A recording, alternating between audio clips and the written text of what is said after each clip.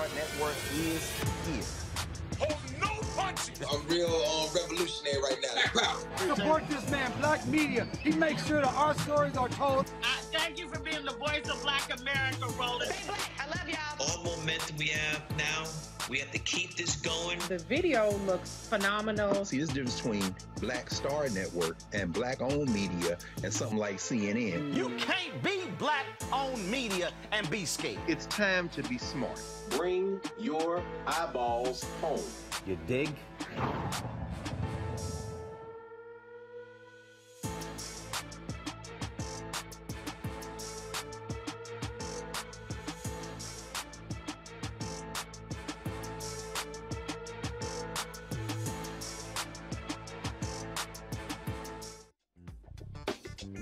Today is Wednesday, February 2nd, 2022, coming up on Roland Martin Unfiltered on the Black Star Network. Folks, the lawsuit by former Miami Dolphins head coach Brian Flores is exploding all across the country. The NFL is responding, and people are saying Flores should be supported by African Americans. We'll talk about that with our legal panel. We'll also be talking with Hue Jackson, the head coach at Grambling, to talk about, of course, National Signing Day and what he's doing down there at Grambling. But he also weighed in on being asked to tank games when he was at the Cleveland Browns. We'll talk about all of that on today's show. Also, Showtime has a 4-part docuseries called We Need to Talk About Cosby, directed and executive produced by Kamau Bell. He'll join us to explain why his project was important to the culture and why he was nervous about doing it. Folks, also, after serving about half of his sentence, the man who's convicted of killing Laquan McDonald will be released from prison tomorrow. The NAACP, they want the Department of Justice to step in and file hate crimes charges against him. Folks, it's time to bring the funk on Roland Martin Unfiltered on the Black Star Network. Let's go. He's got it. Whatever the biz, he's on it. Whatever it is, he's got the scoop, the fact, the find. And when it breaks, he's right on time and it's rolling. Best believe he's knowing. Putting it down from sports to news to politics. With entertainment just for kicks, he's rolling. It's on go, roll, y'all. It's Roland Martin, yeah.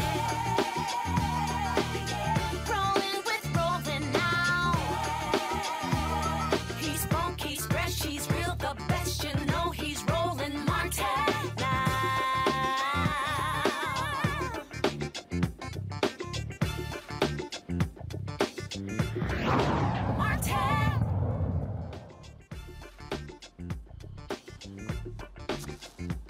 All right, folks, welcome to Roland Martin Unfiltered. Brian Flores, former head coach for the Miami Dolphins, appeared on numerous morning shows to talk about his class action lawsuit filed against the NFL for racial discrimination. This is what he had to say to CBS. You filed this lawsuit, which you are aware is obviously going to have enormous repercussions. What was the tipping point for you, through your experiences, that made you feel this was something you needed to do?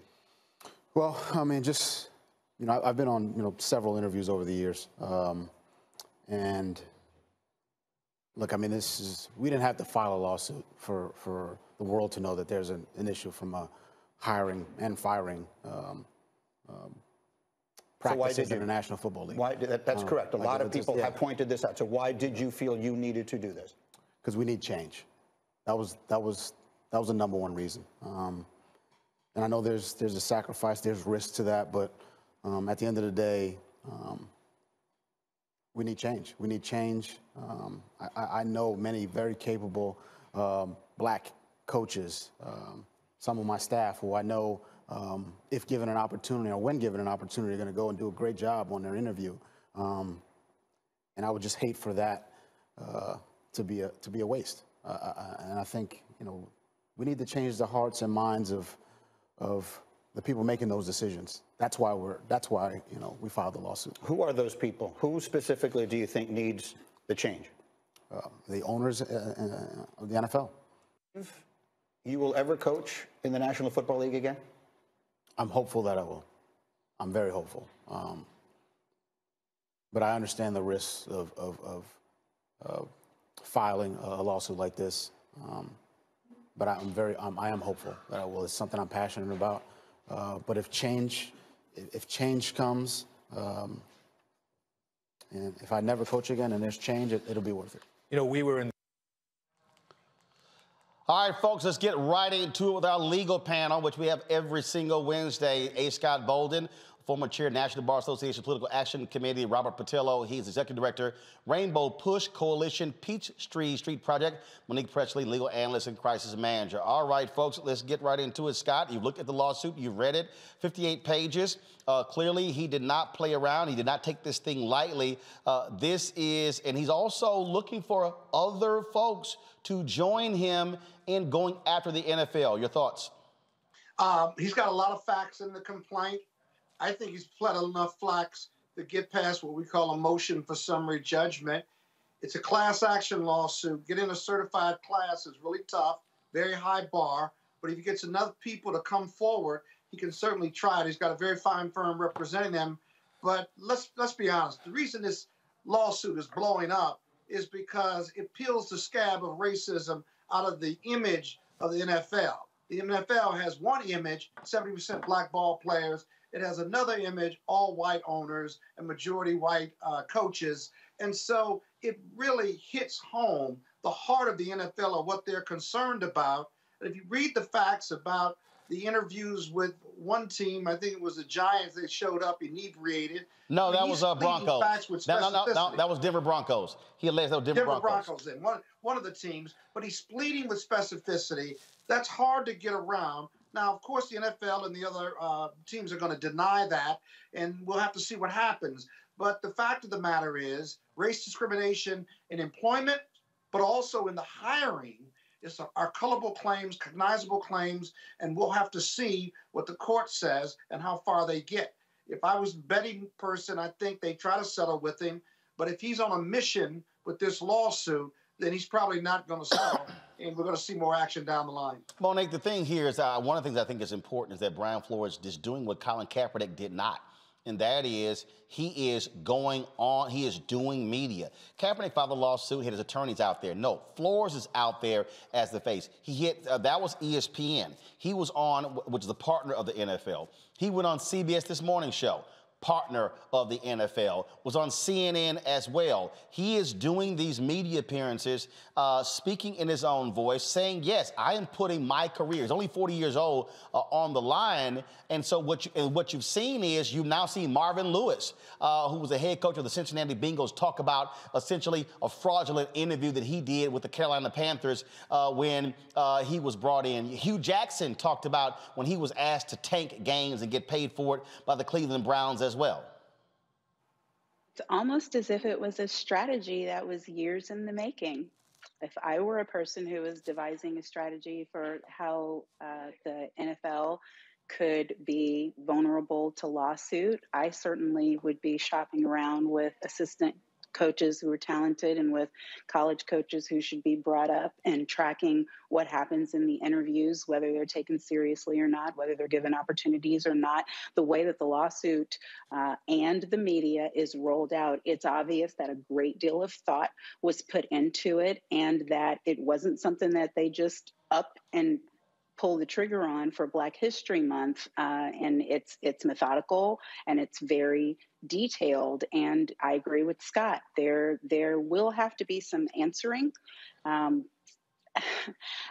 wish I could say, though, that I believe legally that there was sufficiency to go the distance. I'm not sure about that at all, but I think that the damage is so severe and the facts are so ugly that if they were smart, they would not just settle, but make some promises. They should have a settlement that involves equitable remedies going forward, meaning changes to their way of doing business. Robert, here's the deal.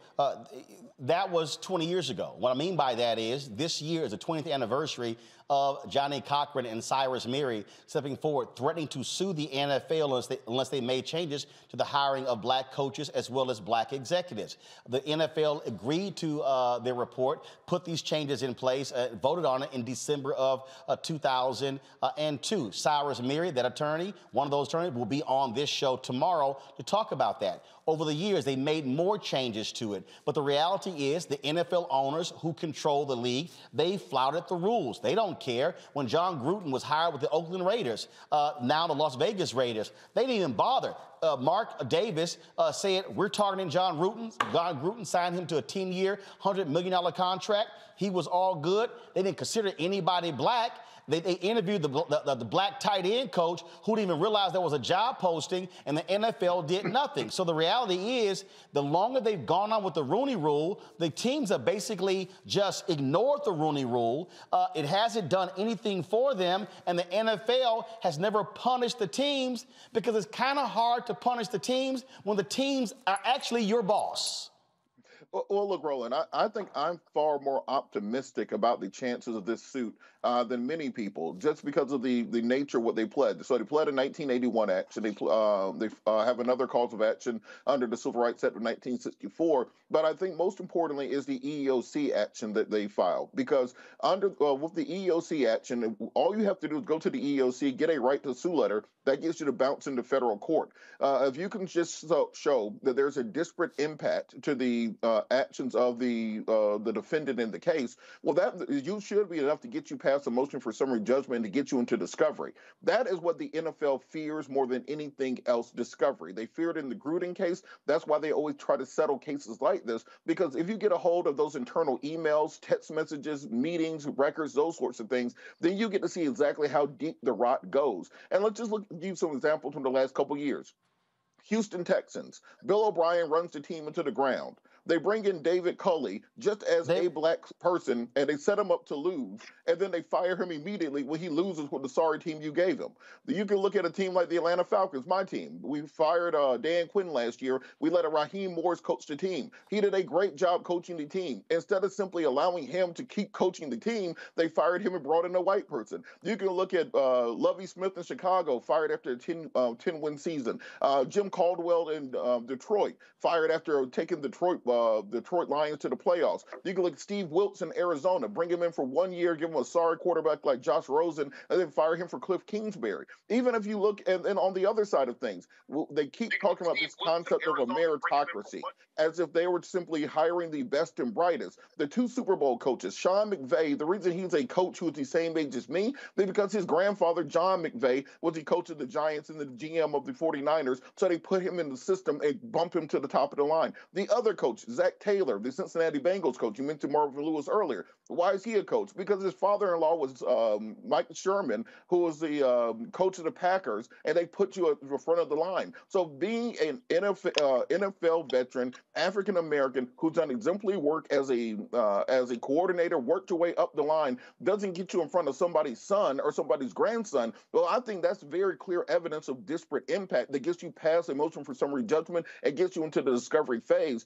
Now, I think once that discovery opens up, we're going to see the gates of hell open for the NFL. And what Flores has made very clear is he doesn't care about the money. He is here to make change and to make a point. They did not ask for damages in the complaint because they want equitable relief, and that equitable relief will come after they get into the discovery process and can show the world what the NFL has really been doing. Think about what a couple emails from John Gruden did earlier this year, and now or last year. And imagine what happens when all the internal communications of the NFL are made public. It's going to blow up the entire league, and that's what they're afraid of. Well, first of all, the John Gruden is suing the league, so there's been no settlement there. The thing here, when we talk about this particular case, that we have to understand is that the NFL has been claiming all of these different, oh my goodness, we're about diversity. They painted in racism in the end zones in every stadium this year. You see them embracing all these black folks performing at halftime. But the reality is, when you look at the numbers, they don't lie. The numbers also don't lie where black coaches outperform, but they don't get the exact same shot. I mean, to the point that Robert Mays got, look, I'm from Houston. The Houston Texans, David Culley was a wide receivers coach at the Baltimore Ravens, was not considered by anybody to become a head coach. The Texans hired him, and again, lasted 1 year, then they fired him. Right now, they are considering as a serious finalist, Josh McCown, who played 20 years in the NFL, has never coached in college, has never coached in the pros, to become their head coach. Black coaches are going, are you serious? I got to put in the dudes, and you're going to hire some dude who played 20 years and has never coached on any level other than as a volunteer on the high school level. And so I think what's important here is that what Brian Flores is saying, I am putting my career in jeopardy, but somebody needs to take this step. And they tried to mediate this for 20 years with the Rooney Rule. It didn't work. A lawsuit seems to be the only thing to get their attention. Well, the Rooney Rule was an experiment. And every experiment, once it runs its course, is going to have some adjusting or lawsuit. They've adjusted it. They've adjusted it multiple times over the last 20 years. And now there's one black head coach in the NFL. In the last 2 cycles, 16 head coaches have been fired, 1 black. But you're absolutely right about that. So the numbers don't lie. Sorry, 16 coaches hired, not fired. 16 hired, 1 black. Go ahead. But let's think about the NFL and the environment. They have an antitrust exception, right? The billionaires, 27 billionaires, who are used to hiring and firing because of whatever reason they feel. They're completely unregulated, right? They pay the NFL, Goodall, right? They're his bosses, if you will. And so insidious racism and discrimination, supremacy, and white privilege is going to run rampant in that environment. You don't have 1 black owner, and even if you did have black owner, it really wouldn't matter. And so we shouldn't be surprised that this has come to a lawsuit. These are really open secrets. We haven't even begun to talk about owners offering Flores and others $100,000 to throw games. To lose. Well, which Congress is going to be interested in, to throw games in order to bastardize the draft process. You lose more, you get a higher draft pick. And if you're the black coach, you lose your job. And get fired. Same thing happened to Marvin Lewis and Hue Jackson. But you're going to get fired after 1 year anyway, whether you got a good team or bad team. The history that we just heard, the history of black coaches being fired after 1 year when they've had challenging coaching jobs and teams, it just makes no sense. Those are great facts, right? And you don't need certification or letter to sue from the EEOC, but I like that EEOC piece being in there because they pled enough facts. In 1981, they can meet those standards with those facts as well. And so let's not be surprised. What we ought to be watching is who else joins the lawsuit or brings their own separate lawsuit, because then Goodell has a problem, right? Because the discovery, the emails, and what have you, the plaintiffs are going to get that, and then it's going to blow the cover off the insidious and the inside track that we never see called the NFL. But here's the thing, Monique, it's not just, we talk about the EEOC, the New York Human Relations Commission. First of all, they filed this lawsuit in federal court in New York, okay? That's where the NFL is headquartered. Second of all, the New York Human Relations Commission has been extremely aggressive on matters like this. So by putting those two together, a federal lawsuit and also seeking redress with the Human Relations Commission, it also is forcing this thing further in the light, as opposed to the NFL just saying, oh, we can try to get it dismissed in court. That you can try that. You still got to deal with the Human Relations Commission.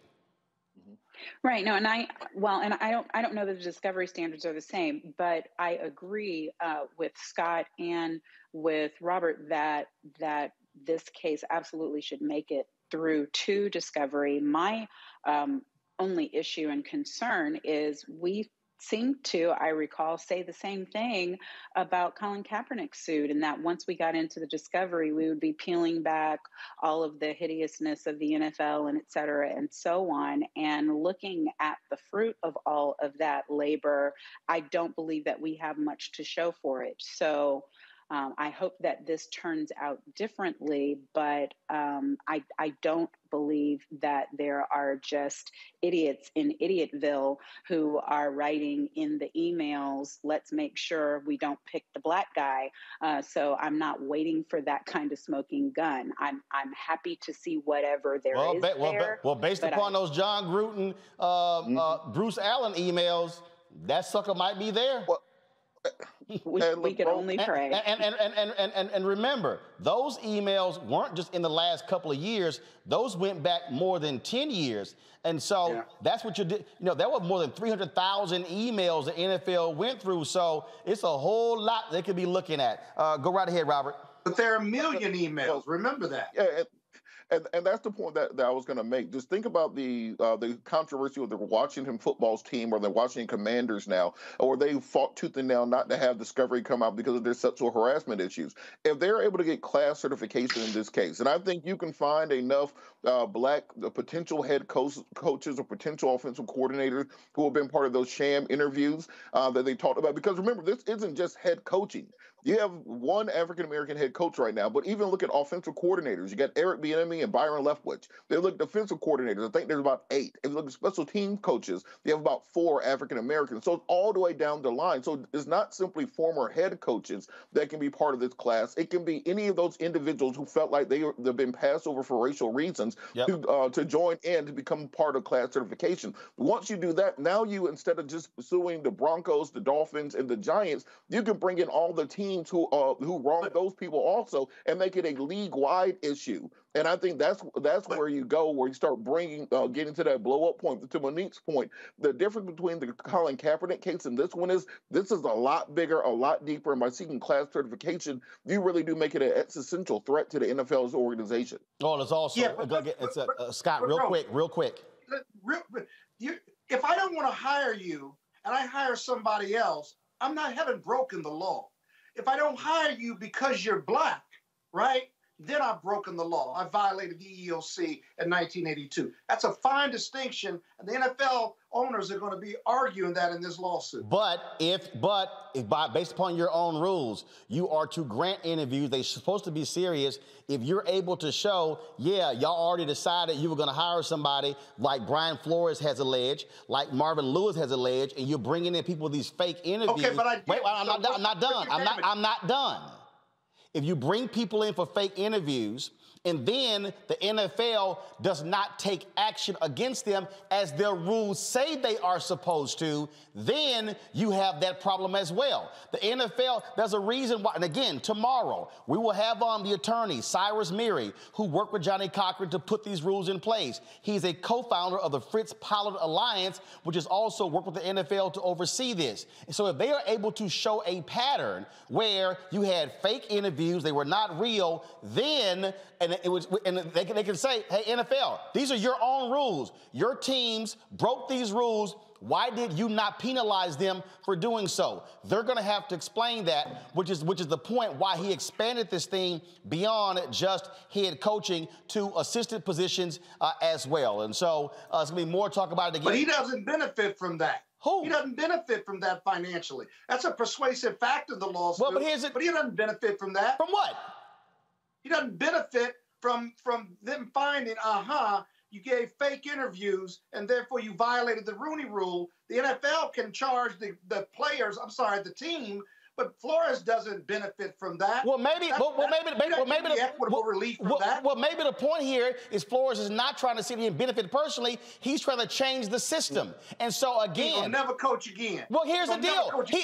Scott, he's already acknowledged that. But here's the deal. It's a whole bunch of, look, I can tell you right now that the black folks who led the Polaroid revolutionary workers who went after Polaroid and tried to get them to divest in South Africa, guess what? They didn't work again. But you know what they did? They started a worldwide change to divest in South Africa, which led to apartheid coming down. Sometimes you got to put some shit on the line, and you may lose yourself, but you're changing the system. That's why Brian Flores is doing it, and he actually articulated that in all of his interviews. He said, somebody has to step up and change this. I'm the man for these times. Are you lecturing me on why he filed a lawsuit?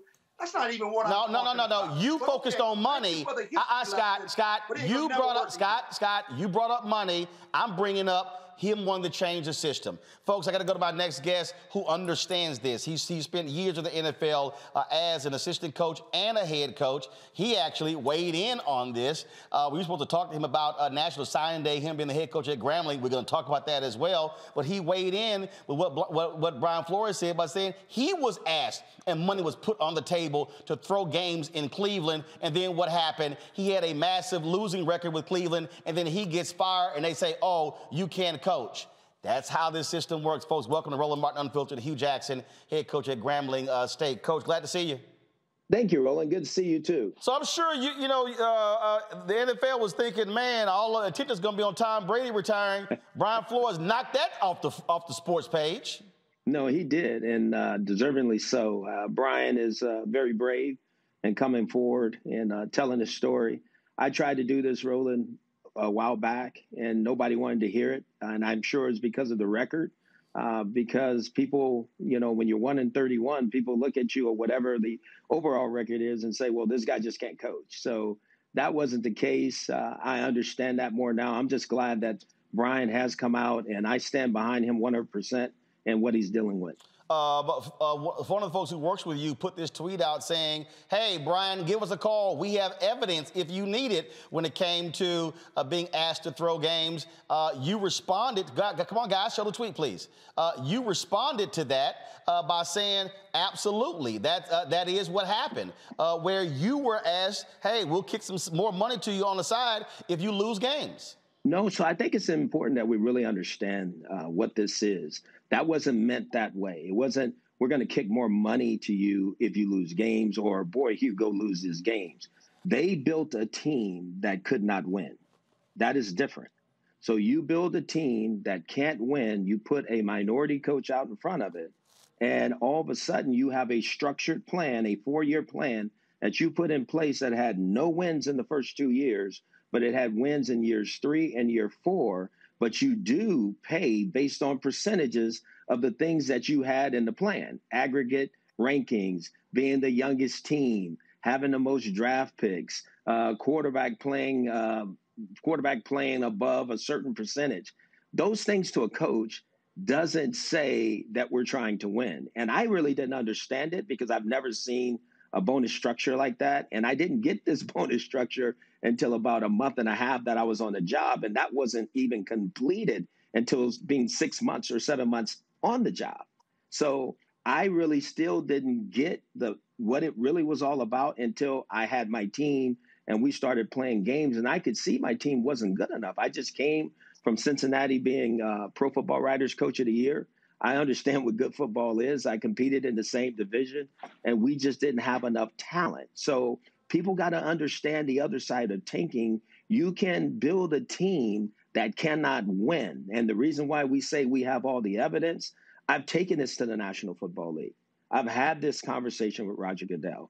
I went through arbitration with the National Football League. So I've done all these things in order to try to put this out because I didn't want this to happen. I feel just like Brian, I did not want this to happen to another coach in the National Football League. And I said that to them being Roger Goodell and the executive committee there. I did not want another man to go through what I went through. And I went through it alone, and I know what that felt like.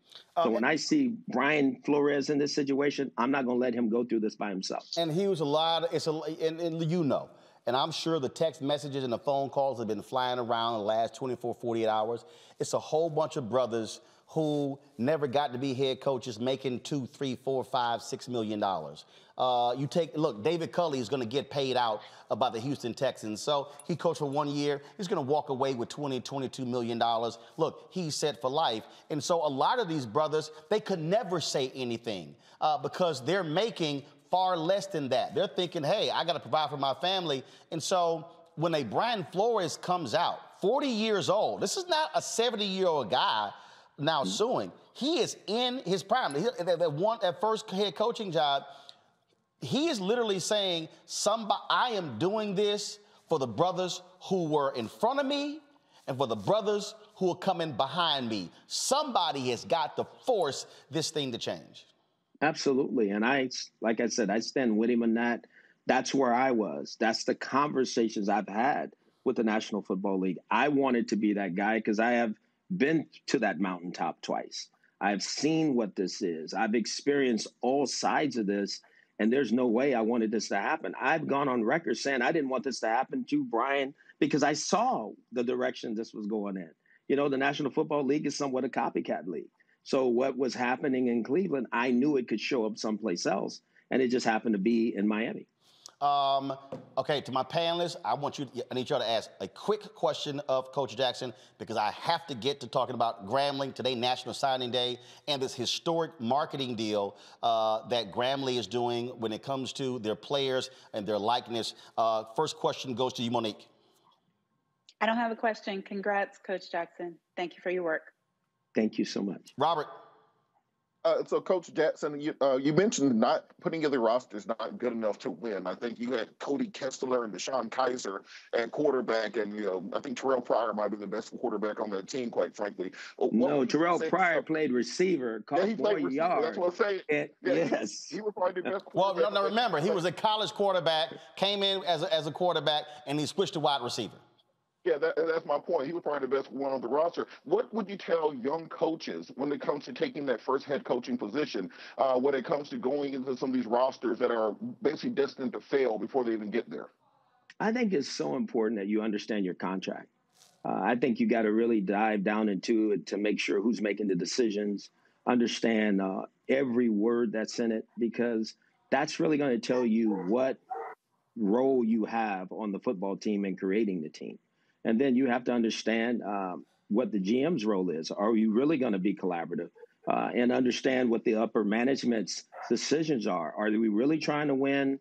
What are we trying to really do here? And I'll go on record as saying there's nowhere in the National Football League does it talk about in your contract losing. Nobody gets paid for losing, and nobody takes a job to lose. We take these jobs to win and increase our value. So you better make sure that everything is right for you to have that opportunity.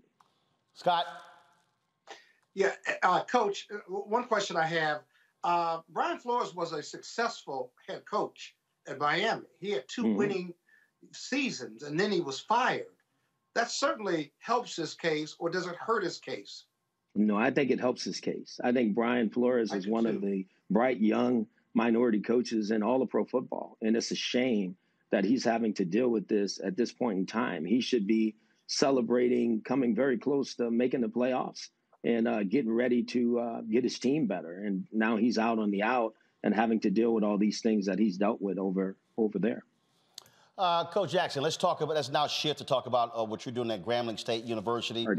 This video that we're playing right now, Coach, you announced today signing the largest class in Grambling history, announced your coaches as well. But you also, let's talk about this unique marketing deal that is also being worked out, because now players are now able to get paid for their image and likeness. And look, one of the biggest issues that HBCUs have had is competing against the large institutions. Folks talk about their facilities, things along those lines. But the reality is this is now changing the game economically for you to be able to attract players, not only players coming out of high school, but maybe that person who's a third stringer at Alabama or Georgia who's looking for a shot to actually play and also get paid. Absolutely. I'm really excited about my class. You know, I think my coaching staff, along with Dr. Travian Scott, who's our athletic director, we did a great job of really going out and getting guys we think will represent Grambling State University the right way. Now, you mentioned about the potential deal that we have, and it's with Urban Edge Network, and it was created to transform the landscape and advertising, monetizing for HBCUs. It is our goal to bring advertising dollars, NIL and streaming video enabled by each, ad tech, I should say, to 101 HBCU communities, students and alums. Because I think we know now every student on campus is already being monetized by social media platforms. And our solution gives them a chance to be part of the back-owned media world as content publishers who get paid for their social graphs. And first of all, I know Urban Edge Network quite well because they're actually the sales arm for this show and Black Star Network. So I know Todd Brown and Hardy Pelt very well, and you're absolutely right. It is about changing the game and being able to drive those resources. And what we're also seeing, look, the number one player in the country signs with Jackson State. All of a sudden, now we're seeing other players from major schools transferring to Grambling, transferring to Jackson State, transferring to Florida A&M. And already people are sitting here going, oh my goodness, what's going on, what they're doing. It's also a matter of you've got players. Howard University, of course, a couple of years ago, signed the #1 basketball player in the country. COVID, of course, cut his season short and entered the NBA draft. But you're also seeing a new generation of students who are looking at HBCUs in a different way in the last 20, 30, 40 years where, hey, if you wanted to go to the next level, you had to go to a Texas A&M, an Alabama, a Georgia, a Florida, a UCLA, a USC. Absolutely. I think what we're seeing now is that, the Power 5 schools, which are great schools, and they normally got the most talent, and now you have a transfer portal. Now you have the NIL deals that are out, like you mentioned. And I think what's happening is people are now understanding, especially student athletes, that they need to play and perform.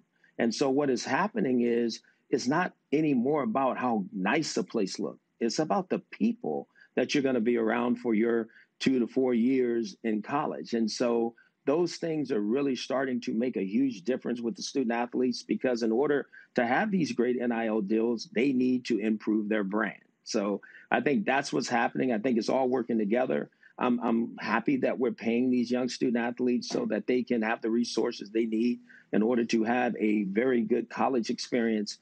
So I think there's great things happening, and I'm just so thankful for the Urban Edge Network. Facilities, obviously that's important as well. Look, here's the deal. Grambling had to attract you to the university. Jackson State had to attract Deion Sanders. You got, of course, the athletic director at Bethune-Cookman is Reggie Theus, former NBA player. It's also incumbent upon the institutions to create the unique partnerships to bring in the resources to be able to compete as well. And so how are you emphasizing that at Grambling and to other coaches who are saying, you know what, Hue, I like what you're doing there, but if I go to one of these schools, am I going to get paid? Can I pay my assistant coaches? And can we have the facilities? And so all of these things have to happen in order to make it work. You said it. I mean, I think it all goes hand in hand.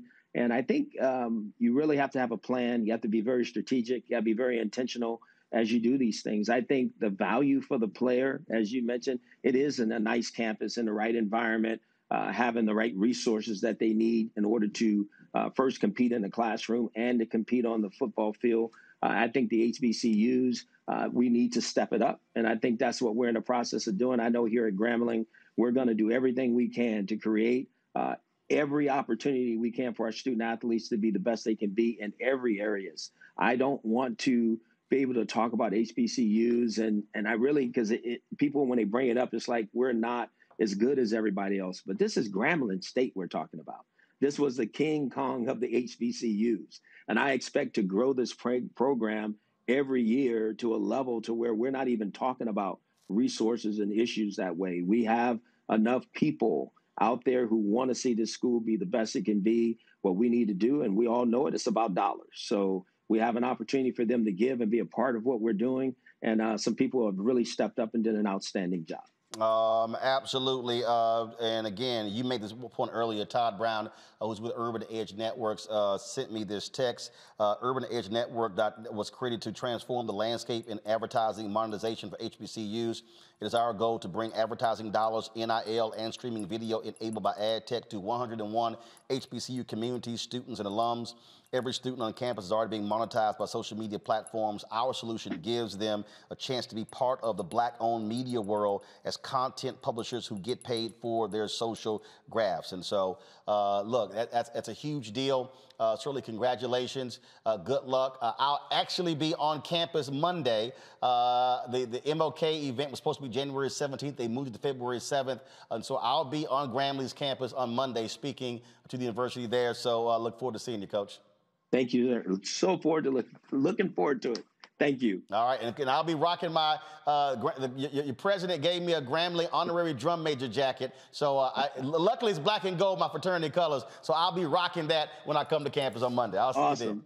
Come on down. It. Thanks a lot. All righty. Thank you. Thank you. Folks, I want to go to, actually, real quick, before I go to the break, I'm going to go back to the panel here for about 2 minutes, and I'm going to go to a break.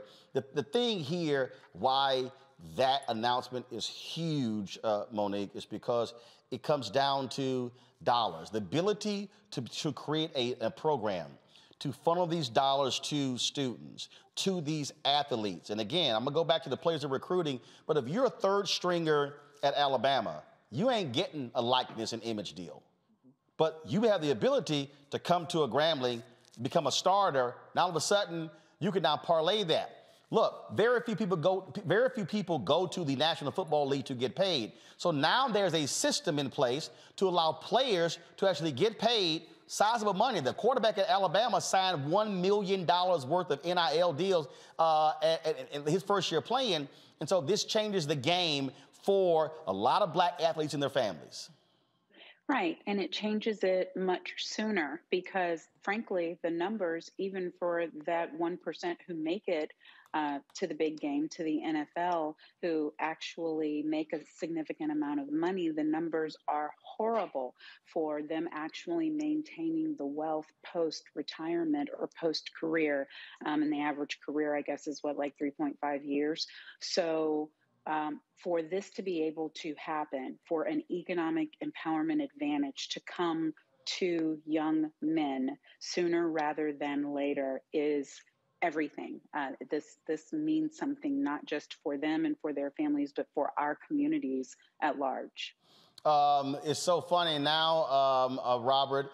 You've got coaches like Lane Kiffin at Ole Miss who's lamenting the fact that players are now making decisions on where they can get the most NIL money. And I'm like, hey, asshole, you were the head coach at Tennessee, left after 1 year to chase more money at USC. That's what you've done. And you got Nick Saban, who's now complaining as well about the NIL money. Well, guess what, Nick? You're making $9.5 million.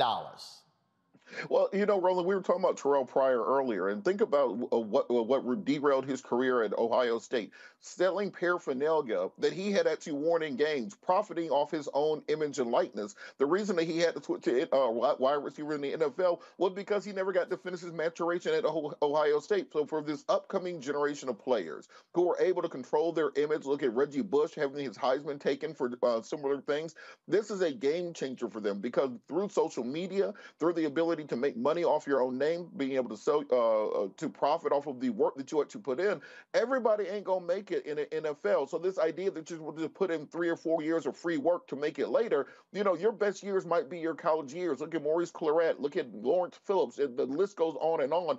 Allow these young men to make the money now so that they can make decisions about what is best for themselves and for their family, start investing now and be ready for the future. And Scott, the fact that they're so upset now because you've got top black athletes who are now saying, Howard, Jackson State, Grambling, those are my first choice. Those are on the top of the list.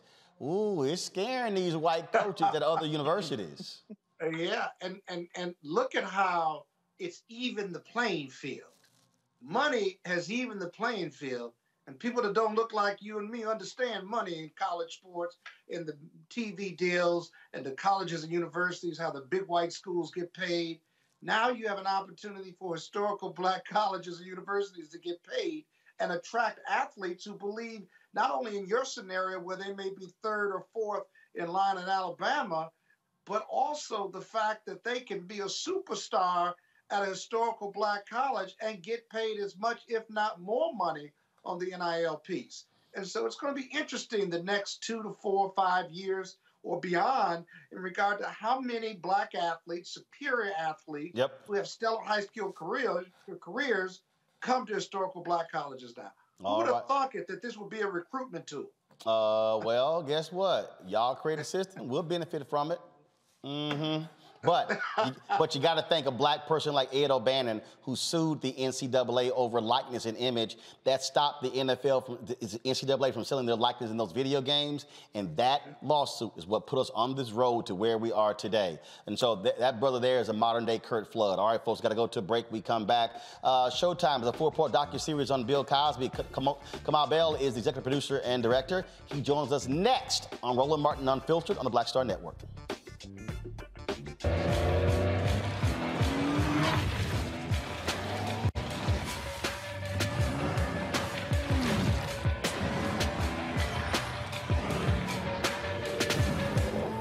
traveled around the world, as you know, and every time I go to a country, they repeat this line, from menace to society. Of course. I was in Japan. I'm walking down the street. These two young boys pass by me. They turn, you. I say, yeah. You Bill Duke. I said, yeah. You know you don't puck up, right? They couldn't even say the word. You know you don't puck up. I laughed so hard, man.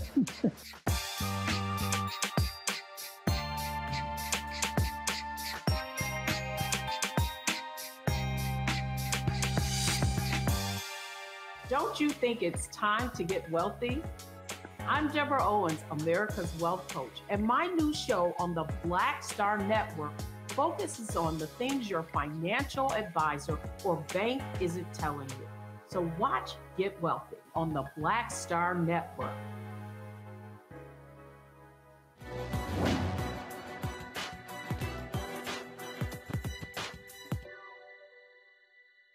Love is love. Writer and activist James Baldwin.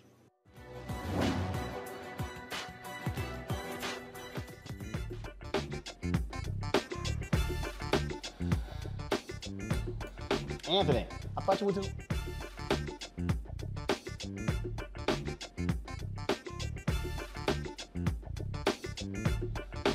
All right, folks, Showtime is airing the docuseries We Need to Talk About Cosby. Here is a peek. Do not edit this. A lot of people knew.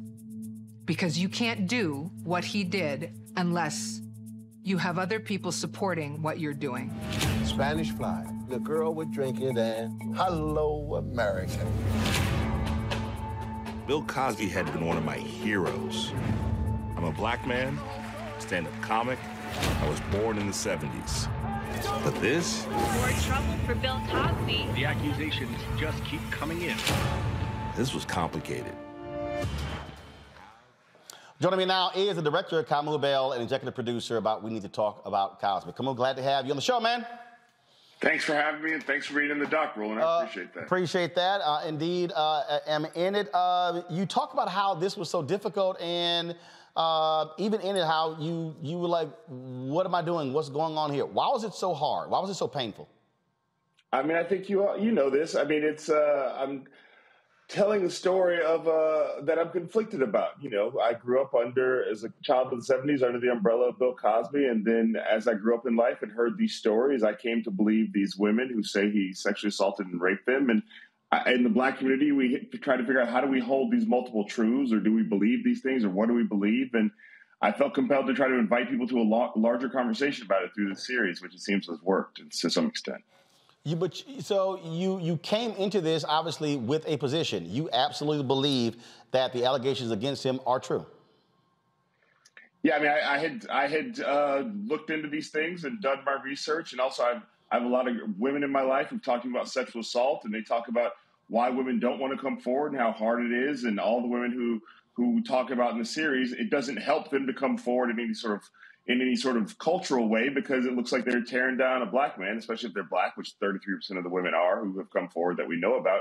And so after I believed before, and after sitting down with many of these survivors, I believe even more so, you know. And I think people who watch the series, many people are also looking at these women in a different way, because it's not just the headlines on the news, it's them having conversations about their lives. One of the things that was very interesting, I had people who were, when they found out that I was in it, was mad as hell. How dare you do this? And I said, well, first of all, you didn't know what the hell I even said. And one of the things that some people have tried to say is, oh, Roland, you talked about all the good things that he did. And what I said, and obviously there was a lot that I said that was not included, because you couldn't include all of it. But I was very clear in one part that was included. You cannot talk about Black America in the second half of the 21st century and act if Bill Cosby doesn't exist. The only thing that I probably would like to stay in, when you talk to the woman who did the Black Stuntmen's group, their documentary, I thought they were absolutely idiotic taking Bill Cosby out. You can't have a documentary about this Black Stuntsmen's union and association and take out the very person who actually led to your creation. That was just the dumbest thing in the world. And so you had this overcorrection, if you will. Oh my God, we can't do this here because it's Cosby. But you can't deny what actually happened that was good for black folks. Well, I mean, that's why we wanted to include that story. I think that Noni Robinson is conflicted about it. I mean, she was clear with that in the thing. And I think at the time that she decided to remove the footage, it was in the middle of all these allegations coming forward. The film, as far as I understand, still has not come out. I hope it does. I hope they figure out how to release it in its best form. But I think as this film has shown, this is a difficult thing to talk about. Even if you just want to talk about the good parts of Bill Cosby, everybody doesn't want to hear that. I mean, I think the thing that we've done that people seem to appreciate is that we're talking about all of it. And not everybody has an appetite to talk about all of it, Roland. You know that. How do you answer people? I've already seen these people, man, they sitting here. Oh, these are two clout chasers. Oh, he's a sellout. I won't be watching. This man is a traitor to Bill Cosby. All of that. How do you respond to the people who are condemning you, me, and others for saying, how dare you even address this issue? One, I know that this movie is not for everybody. This series is not for everybody. It is not a superhero movie. So if you're not ready to have the conversation, there's plenty of other content for you to watch. But I do know people are appreciating it. Two, I would ask those people, where do you come from in this situation? If you believe none of these women, I just sort of have a hard time. How many need to be true for you to believe these women? I mean, I don't know. It's over 60. And since I've worked on the project, I've learned about more women who haven't come forward because they've seen how poorly the women who have come forward have been treated. So how many do you need to believe that he did this? And on top of that, if you believe these women, why are we prioritizing his voice over theirs? Because isn't some of this about, especially, like I said, 33% of these women are black. Aren't we also about protecting black women, not just black men? Let's go to my panel. Scott Bolden, I'll start with you. Yeah, good evening. I think we're all complex and tortured human beings. It's part of the human condition.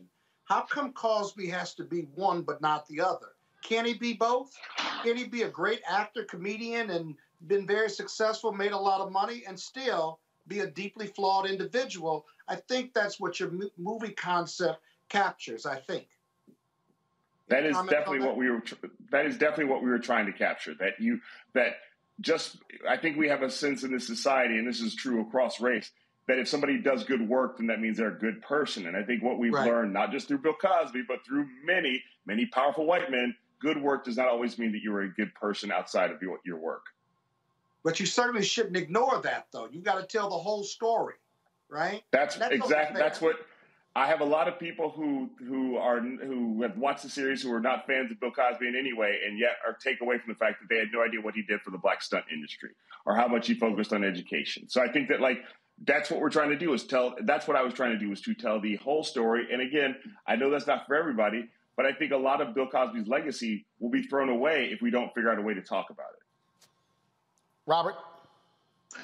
Thank you so much for all the work that you've done. We live in a 140-character society right now. Can you kind of describe the difficulty of explaining things in a full, complex, thought-out way when people are so used to simply reading a headline or reading a tweet, and that makes up their entire decision-making, their entire opinion, without having to dive that deep in? What's been the most difficult part of trying to explain to people the complexity of human existence? Well, I learned a long time ago that we're not going to solve humanity's great problems on social media. Sometimes social media can help draw attention to things or help draw attention away from things, but we're not going to solve the problems in a Twitter thread or an Instagram post. We can highlight the problems, but we can't solve them. And you're certainly not going to figure out how people can come together arguing with people on Twitter or on social media. So I have given up that side of it, and I gave that up a long time ago. The way that I want to have this discussion is by inviting people to a project that exists. You can look at it. I've seen black mental health organizations talk about how they're using it. I've heard about universities starting to use it as a way to teach about complicated issues. I think we overestimate social media's ability to solve problems. And also some people use social media to weaponize their hatred. And that's not a place where I'm trying to focus my attention. Monique Presley, you served as one of the Cosby's attorneys. You're up. I don't have a question or a comment. Okay. Come on. One of the questions, one of the folks asked here in our chat, why release this during Black History Month? Technically, it was released January 30th, 2 days before Black History Month, but I would hope people understand that the director producer of a project does not get to determine when things come out. This thing has been worked on for several years through the pandemic. It had stops and starts because of the pandemic for lots of other reasons. When we started it, Bill Cosby was in prison. He is out now. So I can't tell you what the reasoning was before releasing it, while the bulk of it comes out in Black History Month, but again, technically January 30th. You obviously, I mean, it's in part 4 where you're almost about to wrap this thing up, and all of a sudden the news comes out in the middle of 2021 that Bill Cosby was released from prison. That certainly threw a mucky wrench in this whole project. Yes, it did. And I think just to even follow up on the Black History Month question, I think that, you know, at some point we thought maybe this project doesn't exist anymore. There are other Cosby projects out there that have tried to come to fruition. I hear Mr. Cosby's working on one himself, a documentary. But I think the thing I want to highlight here is Black people are capable of difficult conversations, even during Black History Month. I think we have to understand that our relationship to America is always about how do we negotiate the difficult conversations of this country and being Black in this country. And this is yet another opportunity to hopefully build toward healing and understanding, and a greater understanding about how primarily women deal with sexual assault, rape culture, and rape, and how they are not invited to tell their stories. They feel shamed by those stories often. All right, the docuseries, again, 4-part. It first started January 30th. Final episode is tonight, but of course you can watch all 4 episodes on Showtime On Demand and check it out. Kamau, we appreciate you joining us on the show. I know you're shooting a movie right now, so thanks for taking some time out. Always, Roland. Anything for you, sir. Thank you. I appreciate it. Thank you so very much. All right, folks, just a couple more minutes before we actually go to a break, and then in the second hour, we're going to be showing our interview with Bill Duke, because I've got to actually moderate the HB STEM conversation. So we're going to have 2 streams that are going to be going at the very same time. I want to do this here. The NAACP is calling on the feds to file civil rights charges against Jason Van Dyke. He is the officer who was convicted for the murder of Laquan McDonald. He's going to be set to release from state prison tomorrow. The question is this unfair? Monique, I want to start with you with this NAACP letter. The feds have been investigating this for quite some time, had not made any decision. What do you make of this NAACP request pushing DOJ to do something to keep this man in prison or to send him back to prison? Full transparency, I hate it, but I hate it because it seems like with this and a matter that I don't wish to discuss from a few shows ago that you had, is all coming and plopping on the desk of my sister, Kristen Clark, who we had to blood, sweat, tears, fast, pray to get her into this office. And it seems like for real, there is no goodwill, no benefit of the doubt, no, I mean, things that are done that are deals that are made, negotiations, conversations, all is ending up on Twitter and on front pages. And I can't wrap my hands around it because she's well trained to do the job that she's doing, and they are about the business of doing it the best they possibly can and righting wrongs, institutional wrongs, especially of the past 4 years. So I don't know what anybody's end game is right now, but it's not a good look. Scott. We know that he shot him because he was Black, but you don't have any evidence, at least none that I'm aware of in the facts that I've looked at, to demonstrate racial animus. He was a bad cop. He was probably a racist, but you've got to be able to demonstrate he shot this kid and lied about it with the racial intent and the basis for it. And you don't have that. And DOJ, as we've heard from former AGs before, it is extremely difficult to bring a civil rights criminal action without manifest evidence or words or actions or prior conduct that mandate or support and define you as a racist. The DOJ doesn't want to come out and say they've declined it. They're probably working really hard, but I'm surprised that this officer is getting out so soon. It always seems like yesterday that he was convicted, but okay, he got 6 years. He probably did 80% of that time, maybe all of it. But the fact of the matter is, do you want DOJ to recklessly bring some charges they can't prove, or do you want them not to? Scott, hold tight 1 second. Just some breaking news. The FBI has identified 6 juveniles of interest in the bomb threats against HBCUs. NBC News is reporting that this is their lead. 6 tech-savvy juveniles have been identified as persons of interest by the FBI to threats to historically black colleges and universities that appear to be racially motivated. More than a dozen HBCUs received bomb threats on Tuesday, the first day of Black History Month. And again, the FBI is saying that 6 juveniles, all juveniles, they're suspected of making these threats using sophisticated methods to try and disguise the source of these threats, which appear to have a racist motivation. And so we'll have more on that tomorrow. Robert, real quick, your response to my question before we go to break. Well, what I think, I understand why people have this drive to say, well, the DOJ should step in. You have to read the actual hate crime statute. Unless you have some proof that that this officer was a white supremacist, that he had some racial motive, there were comments made, then it will be completely pointless. I think it's abhorrent that he got out of jail after 3 years, but that doesn't mean that we can simply file charges that we cannot prove, because that undermines the entire system. Robert, Monique, and Scott, we sure appreciate it. Thank you so very much for joining us. Folks, going to a break. When we come back on the show, director Bill Duke talks about his long career, talks about what it takes to succeed in Hollywood. He is certainly an OG. You do not want to miss this conversation, my one-on-one with director Bill Duke. Next, right here on Roland Martin Unfiltered on the Black Star Network.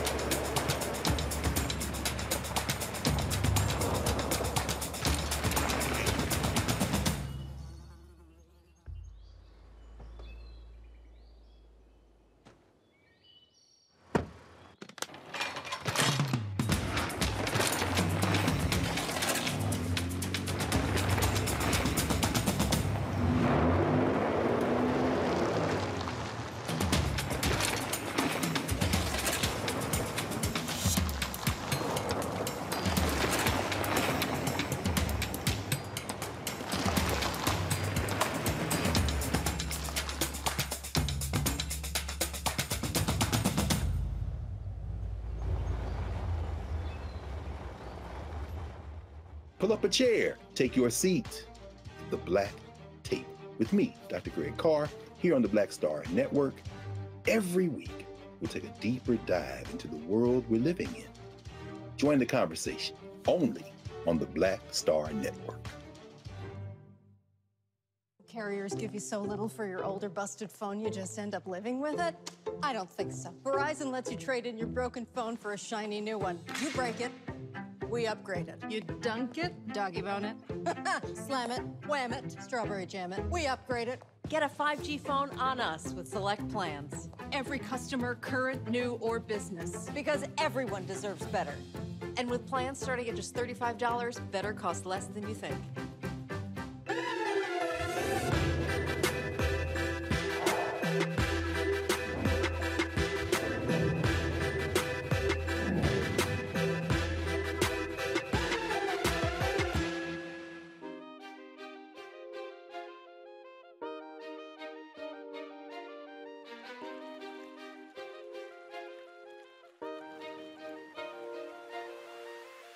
Bill Duke, what's up, man? Good to be here, brother. God bless you for thanking for being here. Indeed. How's it going? Been blessed, man. Been working, man, and doing things and in these very challenging times. My family's good. Had one friend die from COVID. My godson had it, but he got through it. So we feel blessed to still be here, man. So you say you were working. You've been working on some interesting stuff. And one of the things that when I talked to Richard Lawson said this, he said, I like being old school, but operating in a 21st century world. Yes. Understood totally. You have to keep going, reinventing yourself, and not give up. I don't want to retire because I enjoy what I do. When you retire, everything retires, I think. Mm-hmm. So if you keep going, like you have been going for years and still have it all together, that's what I want to be like you when I grow up. I mean, for me, it is the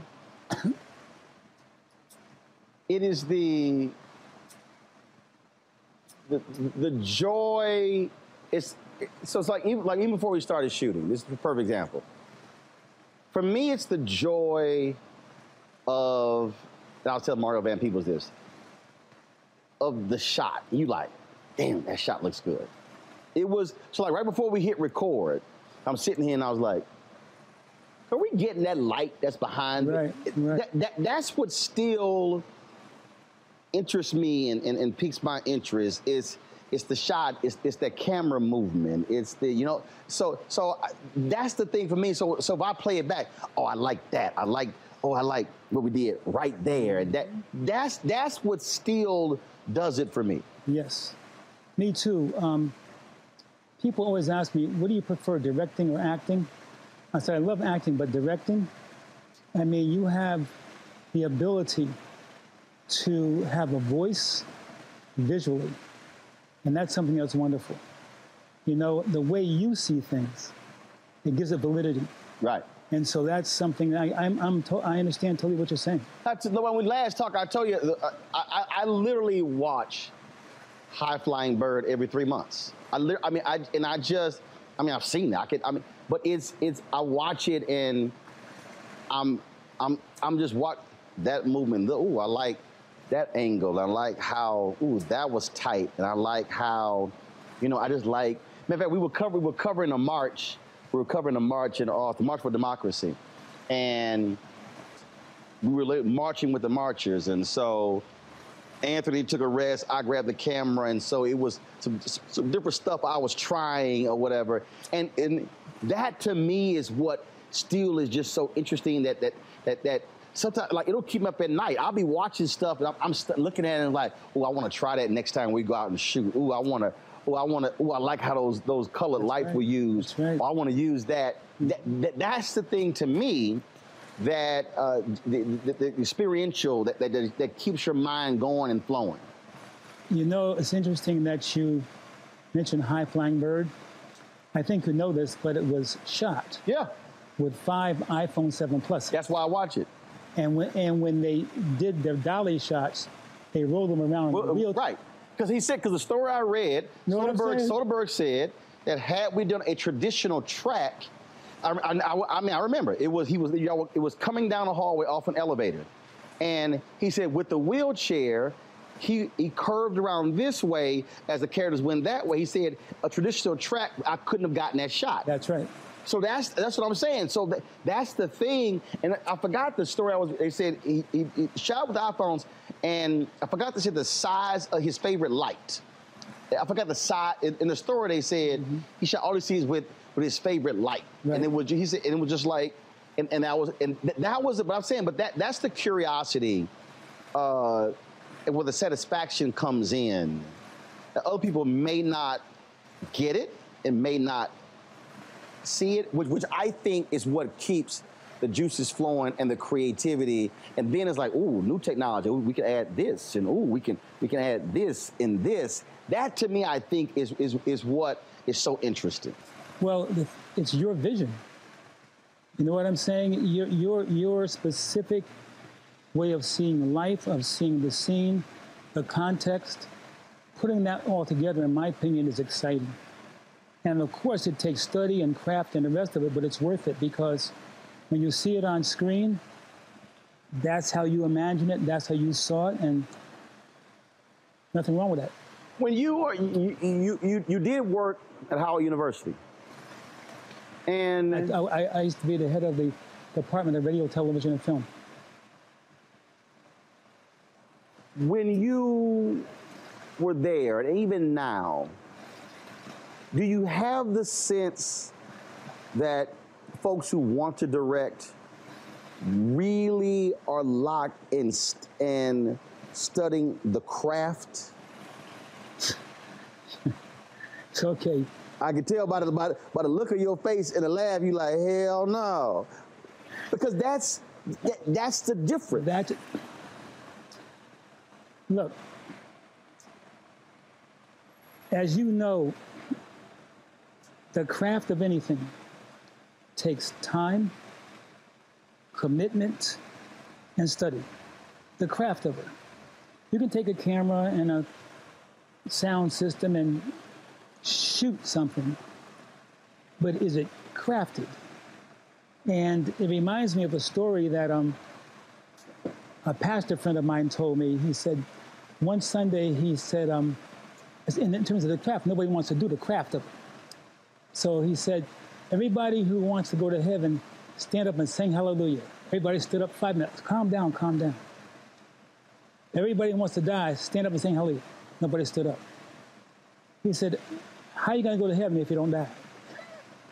So everyone wants to go to heaven, but the studying of the craft, as you know, you have to do it. You have to study it. It takes time to learn the beginning, middle, and end of a story, the beginning, middle, and end of a character.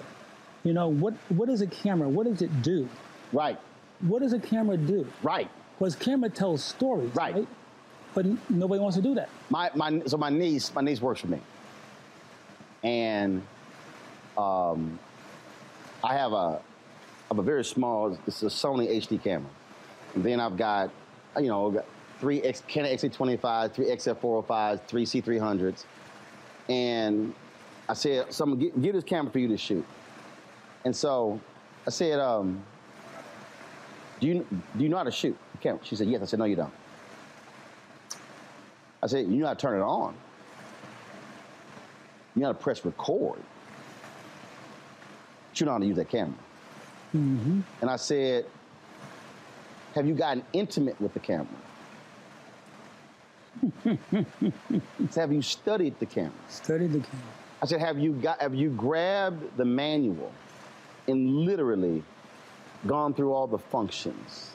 And what does it do? Mm-hmm. I said, have you pushed the camera to its limits?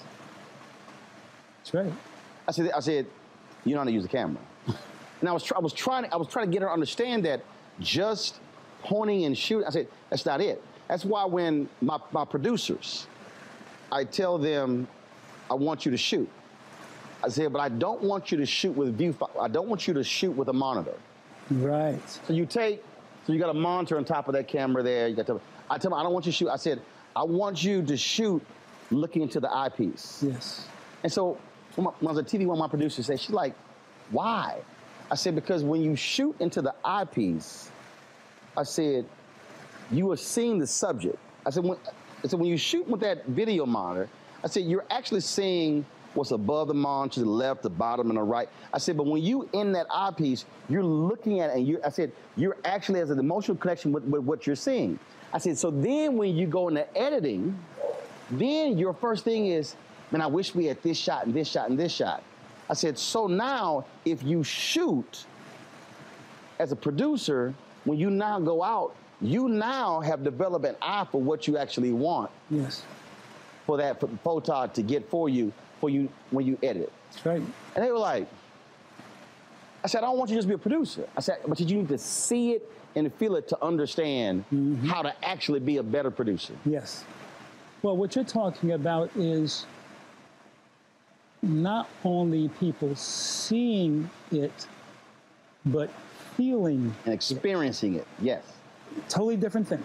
Yep. And that takes the craft and skill. As you say, what are you looking at? What are you feeling? If you don't feel nothing, then how do you expect me to feel it? Does that make any sense? You know how some carriers give you so little for your older busted phone you just end up living with it? I don't think so. Verizon lets you trade in your broken phone for a shiny new one. You break it, we upgrade it. You dunk it, doggy bone it, slam it, wham it, strawberry jam it, we upgrade it. Get a 5G phone on us with select plans. Every customer, current, new, or business. Because everyone deserves better. And with plans starting at just $35, better costs less than you think. Pull up a chair, take your seat. The Black Tape with me, Dr. Greg Carr, here on the Black Star Network.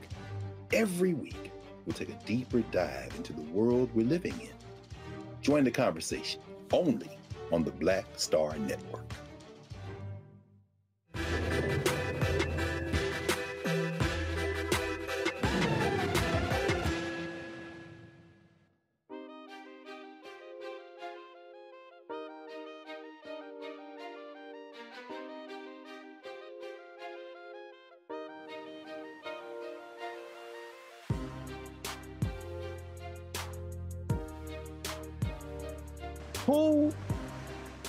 Who really showed you the art of the craft who said, Bill, no, this is how you direct. This is what you look for. I'll tell you, going to the American Film Institute when Tony Vellani was there was an incredible experience for me. But one of the people who gave me passion was Gordon Parks. Gordon Parks didn't just shoot. He knew how to tell a story emotionally. And so when she's running across the field or whatever, you felt it, right? Because he gave you the understanding of the moment visually. Not just, I mean, it wasn't, she didn't say anything. But when she ran across the field or they did something, you felt it. And that's a craft. I think it's also, when we start talking about, again, part of this craft, people think visually, but the value of sound. Steve McQueen's 12 Years a Slave. What I love about that, and it was, and part of the reason, I guess, for me, I get it, because not only hosting the show and doing interviews, whatever. But I went to Communications High School where they taught us to value the credits after the movie. Yes. My teacher, Mary Waits, would make us we had to watch the film to the end of the credits. She said, this is how the movie got made. Yes. So I still watch credits. I literally don't leave till the credits are over. But watching that, I loved how he used these long moments of silence, and all you heard were the crickets in the water or whatever. And it was a trip watching it because there's a natural moment of silence, but then you know what you pick up. And I'm watching it, and I'm literally going, damn, he made that go 15, 18, 20 seconds. And watching that movie, it's amazing how silence actually became its own character. You are 100% right, and that's a brilliant observation. You know,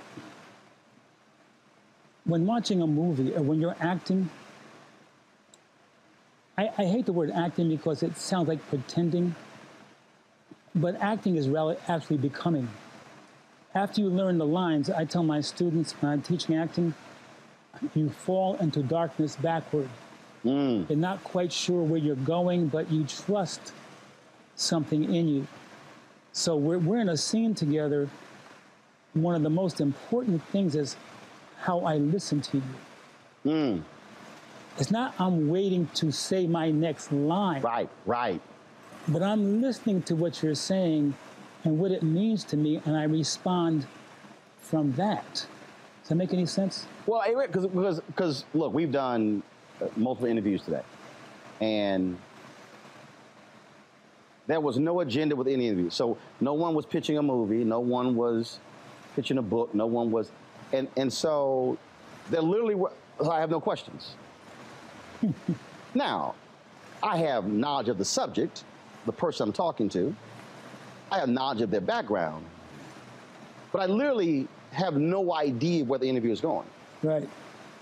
Which means that I actually have to listen to understand where I'm going. Otherwise, it's just sort of there. Well, listening is a rare craft these days. You know what I'm saying? It's like, it's wonderful to talk to somebody that really listens to what you're saying. And sometimes before they speak, they really hear you. Mm-hmm. And that determines their response. Right, precisely. Tone, whether it's melancholy, whether they're sad, whether they laugh, whatever, that now can change the direction of the conversation. That's right. And when you're working in a film, it's like the other actor you're working with determines to a great extent your performance. You know, it's like I tell this story at a time. Many, many years ago, I was acting in this film with this new director, right? I was having trouble with the scene. And so I go up to him. He's a young director. I think it was his second film. And I said, I'm having trouble with this monologue here, you know. Can you help me out, understand it better? He looked at me and he said, make it more blue. Make it more blue. Like sky blue, blue light. This is like 15 years ago. I still don't know what he was talking about. Make it more blue. Do you know what that means? I mean, Miles Davis kind of blue. Blue suede shoes. What? Wow. I had no idea. I just knew I was on my own. Now, as somebody who is a director, but you're acting, is that when your director side go, you don't know what the hell you doing? That's right.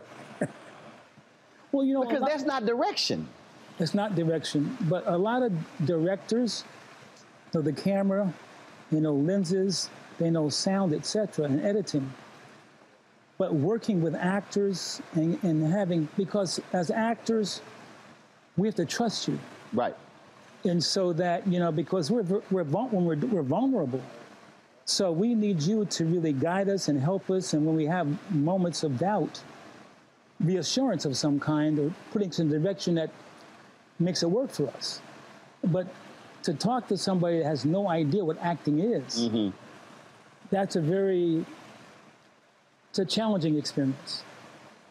There have been a number of roles that you played in, a number of, and what's interesting, even when I look at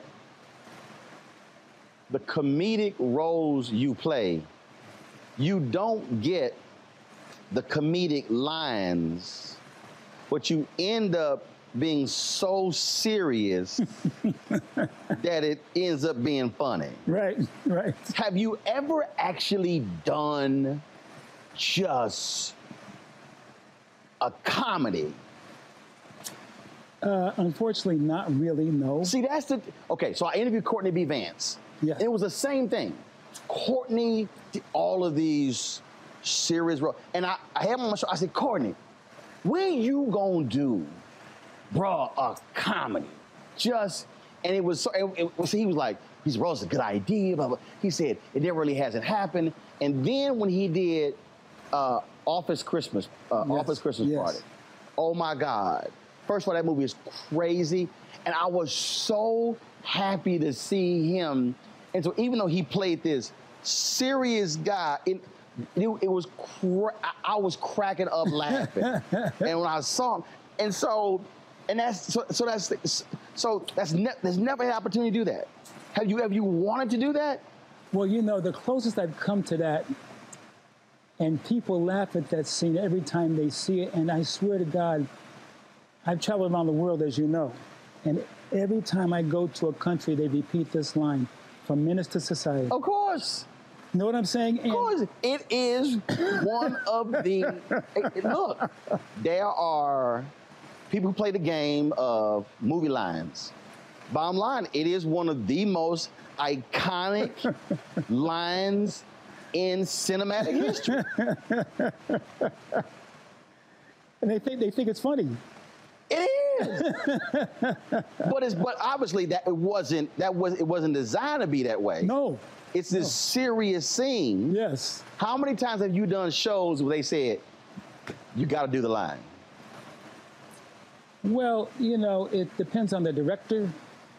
You know what I'm saying? And it's like working with creative people, they give you freedom. Now, was that written or did you come up with that? No, it was written. So it was written that way? Yeah. So when you read it, you were like, now, did you refine how you did it, or the moment you read it, you knew, I'm gonna play it this way? I kind of knew, how can I say this? The character came to me. Right.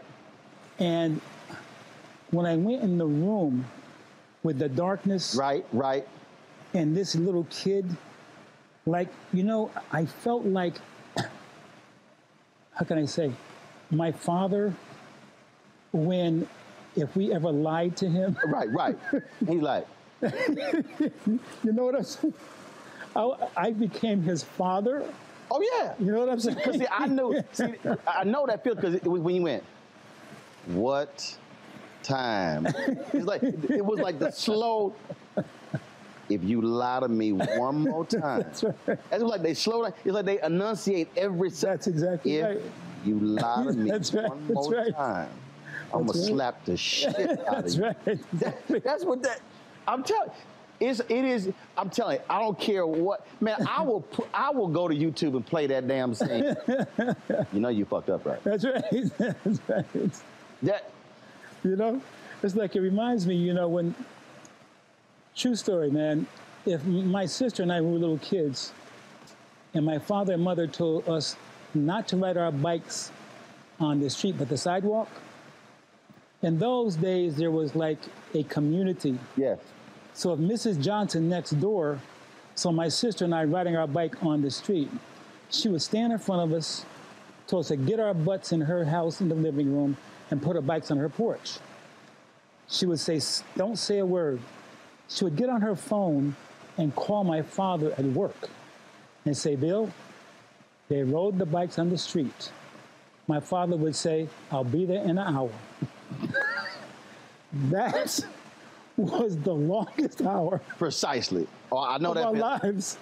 Because we. Oh, you knew about to happen. My niece decided not to turn in homework for a couple of months. Now, my wife we've raised 6 of my nieces on numerous occasions. Mm-hmm. My wife was like, you're going to have to go to the school. Now I'm already pissed. Because, see, now I got to stop what I'm doing. Mm-hmm. So, man, I go to school. It's my oldest niece, Atlantis, one who worked for me. So I go to her room. I said, where's her desk? So I teach him. I'm pulling shit out the desk. It's stuffed all. I'm put all homework and stuff. I said, how many assignments has she not turned in? So I'm done. So I'm about to leave. So I'm leaving. And they coming back from lunch, and I turn that corner, and they all lined up, and she see a bunch of shit. And that's all I said. See your ass at the school. That's right. So I know for the next 4 hours, she was. Right. So I go to school, pick her up. And it was literally, if you take that scene, and I'm driving, did your ass turn in your homework? No. You know what's going to happen when we get home, right? That's right. What's going to happen? I'm going to get a whip? No. I'm going to beat your ass when you get home. That's exactly what it was. Look, man, there are consequences. But, Roland, here's the thing. Today, if you spank them, that's abuse. No. You know, you know what I'm saying, though, right? You know they can call 911 on you now. As the comedian Thea Vidal said, she said her daughter's like, Mommy, I can call a cop. She said, bitch, you gotta get to the phone. I'll never forget Thea Fidel, comedian in Houston. She said, help her, you got to get to the phone. Get to the phone first. She said, I love it. She said, you got to get to the phone first. I love it. I love it. Yes. But it is, and I know you have to be saying, I have done all these movies. I have directed, acted, and that is the one. It's crazy. I was in Japan. I'm walking down the street. These two young boys pass by me. They turn, you. I say, yeah. You Bill Duke. I said, yeah. You know you don't puck up, right?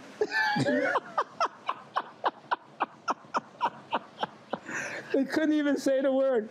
You know you don't puck up.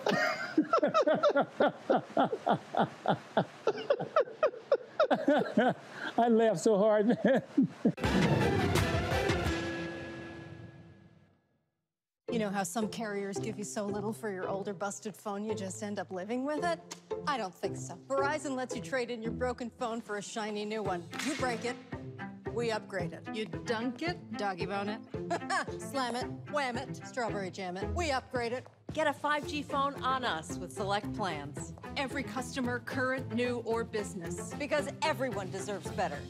And with plans starting at just $35, better costs less than you think. Don't you think it's time to get wealthy? I'm Deborah Owens, America's Wealth Coach, and my new show on the Black Star Network focuses on the things your financial advisor or bank isn't telling you. So watch Get Wealthy on the Black Star Network.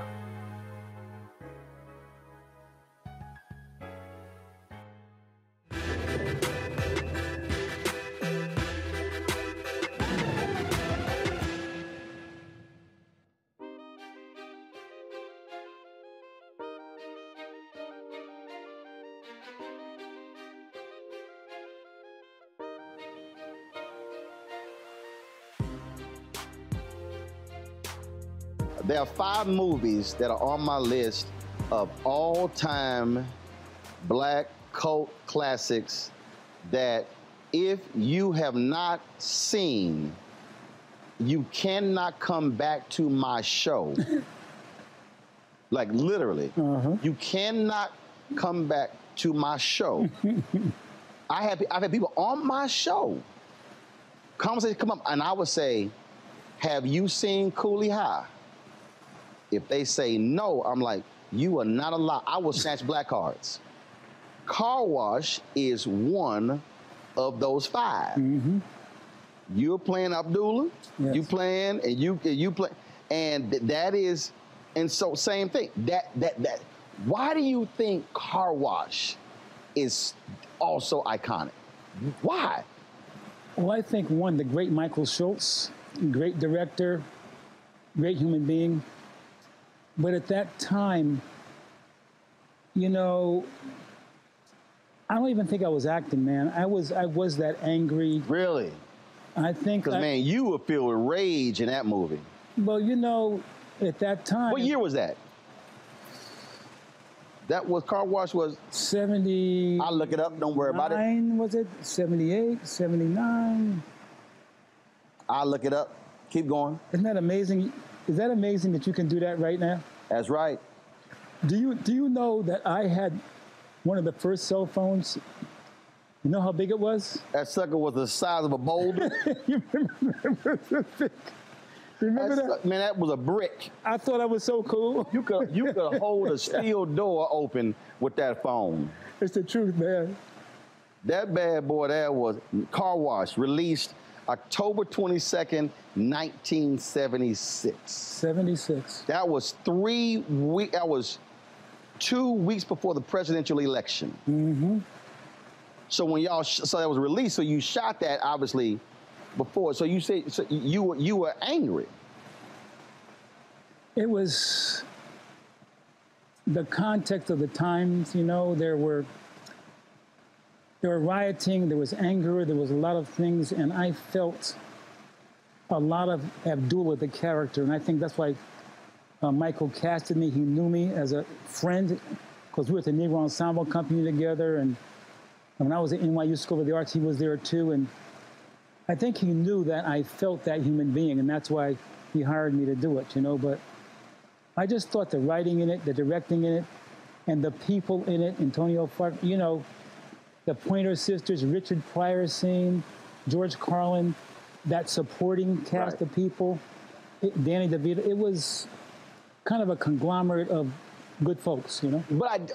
But you also had this cultural. I mean, you had the gay folks, you had Native Americans, right? You had the Jewish son and the owner. You had, I mean, so you had a melting pot of a movie in 1976, and I didn't realize until I saw one of the retrospectives that, because it aired on NBC, that it was too black for them. That there were more. They made Michael put more of the white characters in the TV version than was in the movie version. And they said, "Now that's too black." Really, I did not know that. You didn't know that? No, I didn't know that. I actually saw retrospective. So if you watch the TV version, you see all these white characters that were not actually major parts in the movie. Wow. He did a retrospect, and Michael said, and I've been sitting down interviewing Michael, and he said, yeah, that they were like, no, that the movie was too black. Wow. And they had to whiten it for it to air on network television.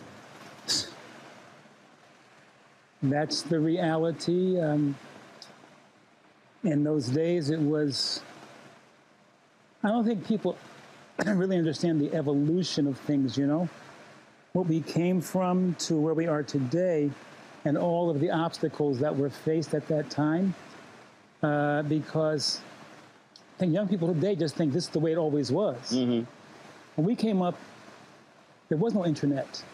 There was no social media. There were no real self. You remember those? See, this here, but the movie, when Car Wash came out, you also were, King Gets Killed, because you write about it in your book, Bill Duke, My 40-Year Career on Screen and Behind the Camera. King gets killed in '68. This movie only comes out 8 years after King's assassinated. Right.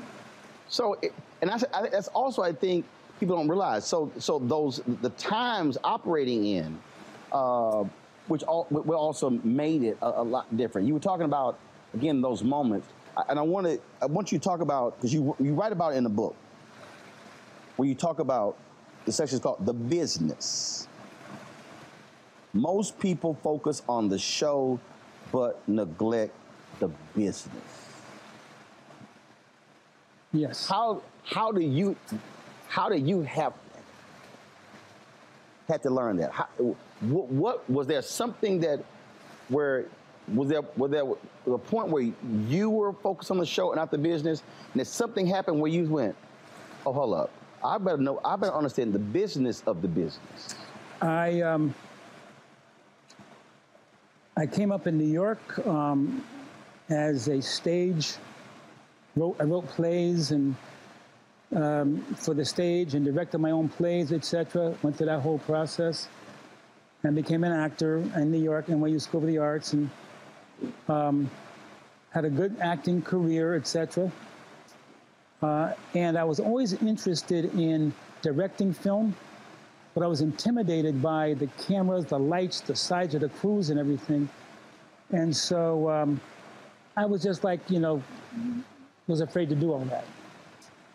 I was in a TV show called Palmerstown, USA. Oh, no, say that.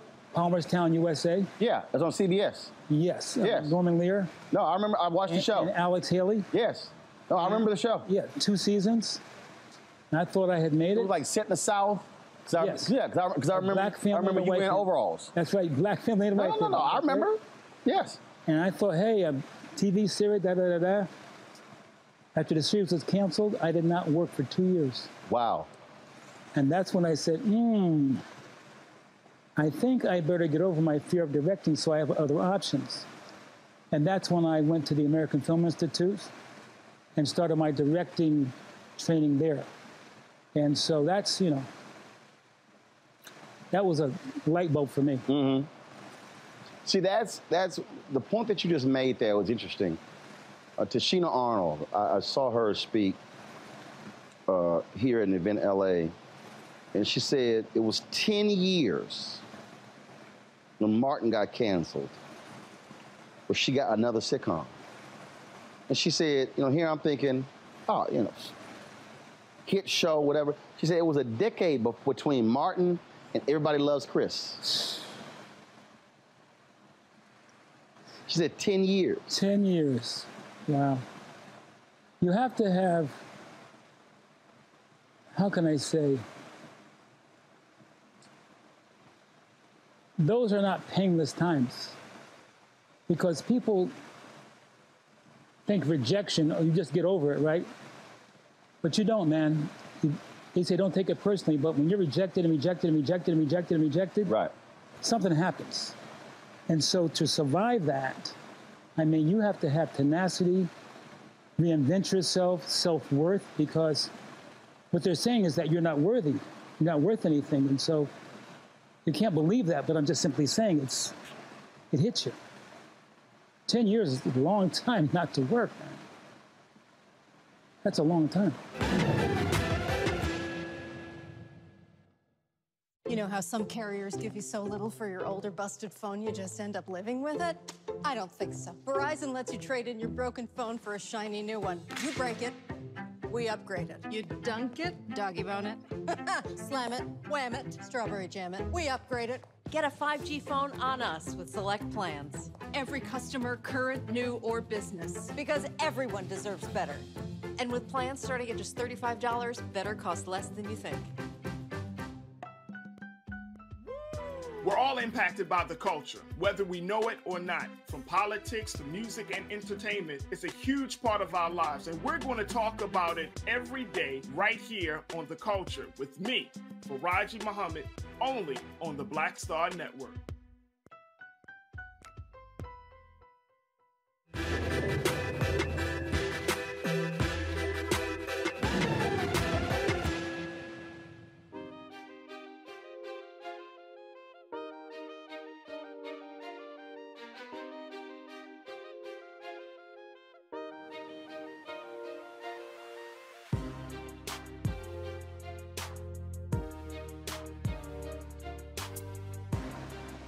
How did you get into this? Did it just happenstance? Was it accident? Was it how?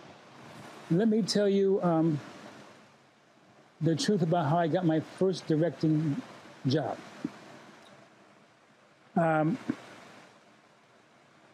I went to the AFI and studied directing. And I was there for a couple of years. And I did a film called The Hero, and it won a couple of awards and stuff, you know?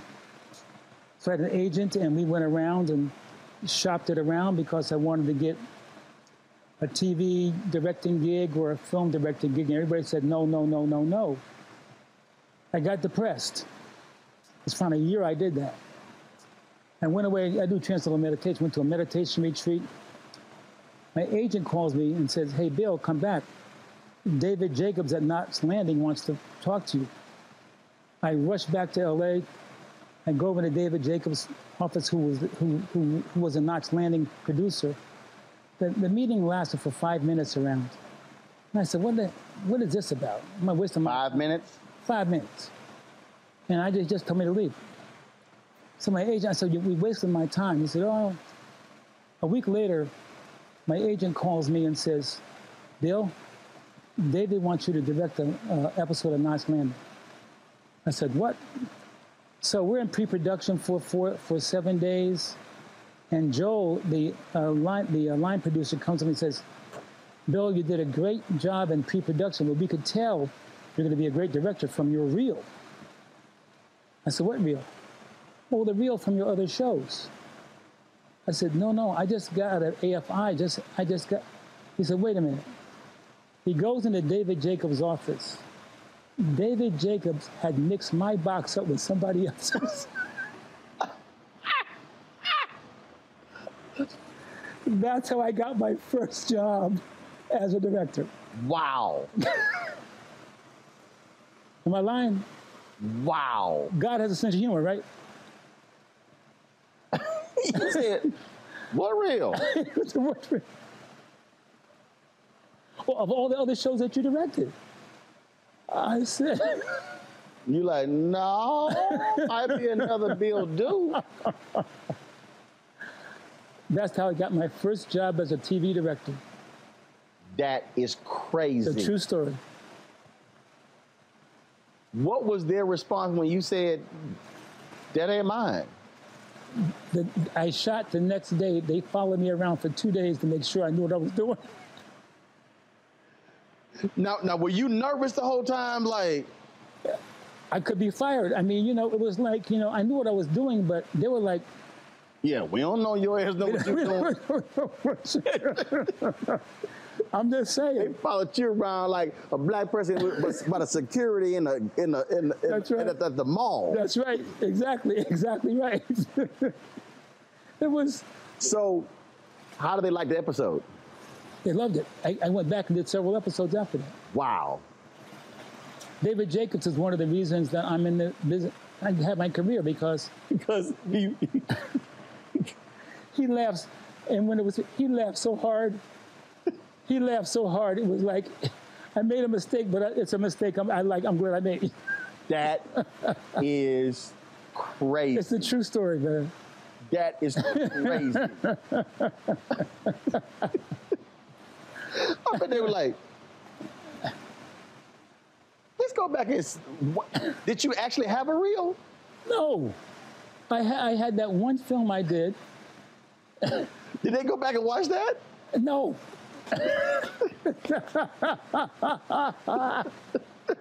No, they couldn't hire another director because it was the first day of shooting. Right.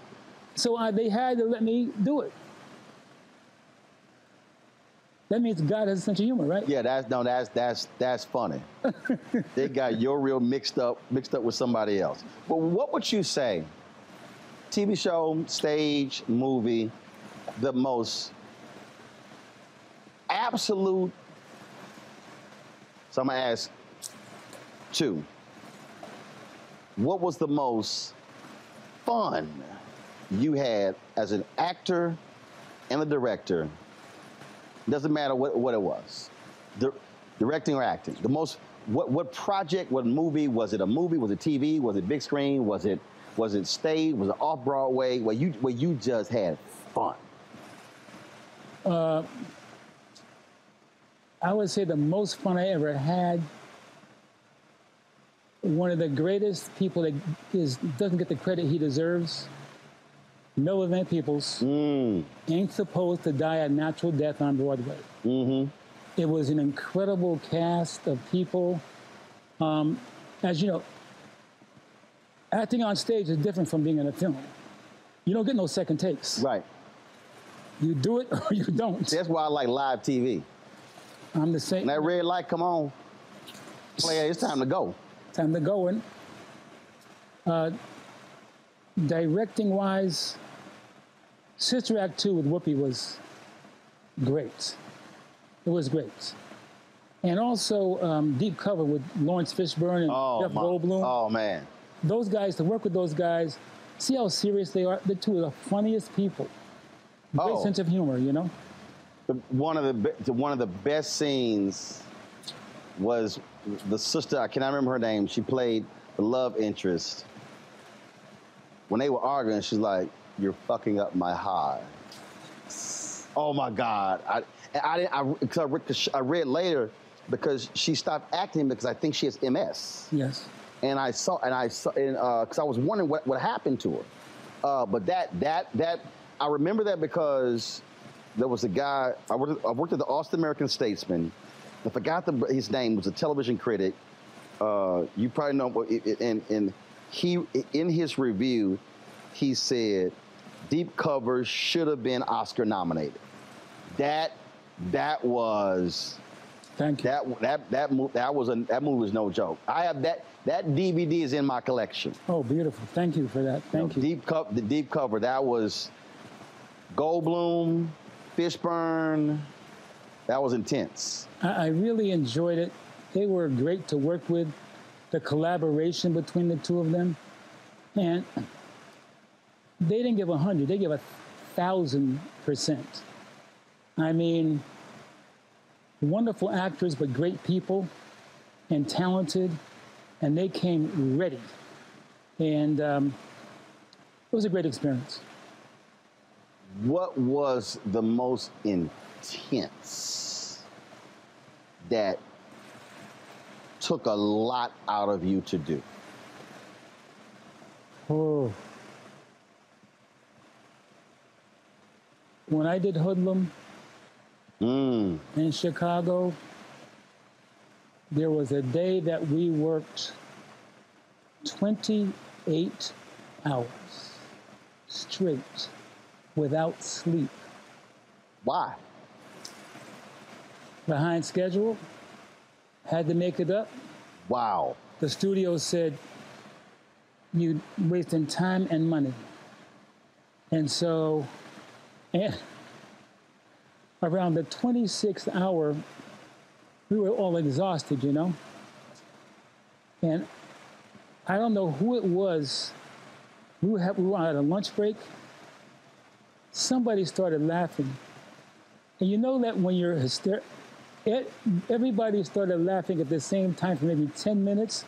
Because that's called that tired laugh. You know what I'm saying? It was intense.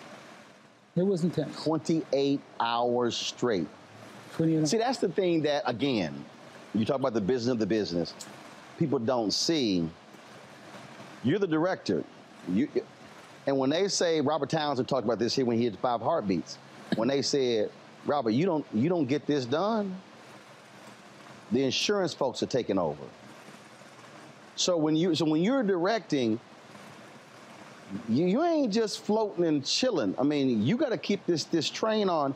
And are they literally on set, like hour by hour, minute by minute, saying it costs this? They many times they don't say it. They're just there, and their presence says it. See, people don't understand. See, directing has 2 components. The creative process. You and the writer and the producers work together for a vision. You got to translate that vision to the actors, to the crew, to the staff, everybody. Sometimes almost 100 people, right? So you have one vision going in and everybody is on the same page. The second part of directing is management.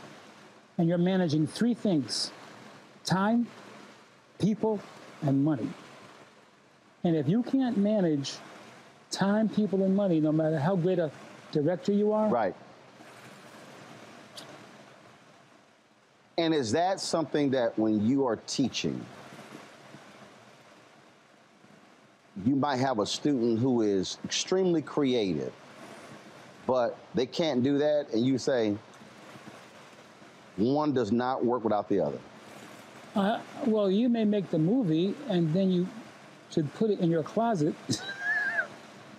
Because if you don't understand distribution, marketing, and the rest of it, it's like your grandfather gave you $100,000. Well, how are you going to market it? How are you going to sell the movie? They give him his money back. Right. A lot of people have passion. I'm not saying anything against passion. Right. But passion without a plan is called frustration. See, I tell people, I often am saying to staff, to others, the business of the business.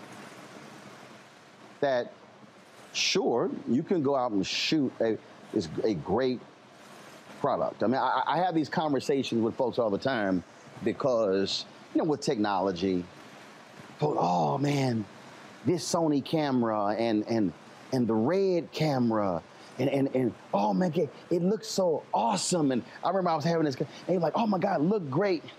And I said, they gonna see it right here. That's right. I said, now, C300, the body is 9,000. The Canon XF405 is 3,000. and the Canon XA25 was $19.99. I said, if the XA25 was in 29.9 frame, I said, we ain't streaming it in 4K. Mm-hmm. And we ain't streaming it in no 6K, 8K. I said, so why am I gonna sit here and spend a whole lot of time and money? I said, when it's gonna be 2 minutes right here. Right. And it was like, yeah, but it looks great. I said, yeah, but we ain't trying to sell this to a group of cinematographers. That's right. I said, we got to be able to eat. And a lot of people, as you're building, don't understand the business part. Before December, I couldn't afford the C300s. So my whole deal was, no, we're going to figure out how to shoot this with them XA25s. And then we got a little bit more money. That's when we bought the 4K 405s. Then we bought, now we got 5 C300. But it was, no, I was like, no, this is a business of the business. That's right. I'm not about to sit here and kill us financially to try to afford to rent one C300 or buy one C300. Hell, when I could buy 3 4Ks. But that's the business part that a lot of folk don't take the time to understand. Well, you know, you for years have had the ability to do two things.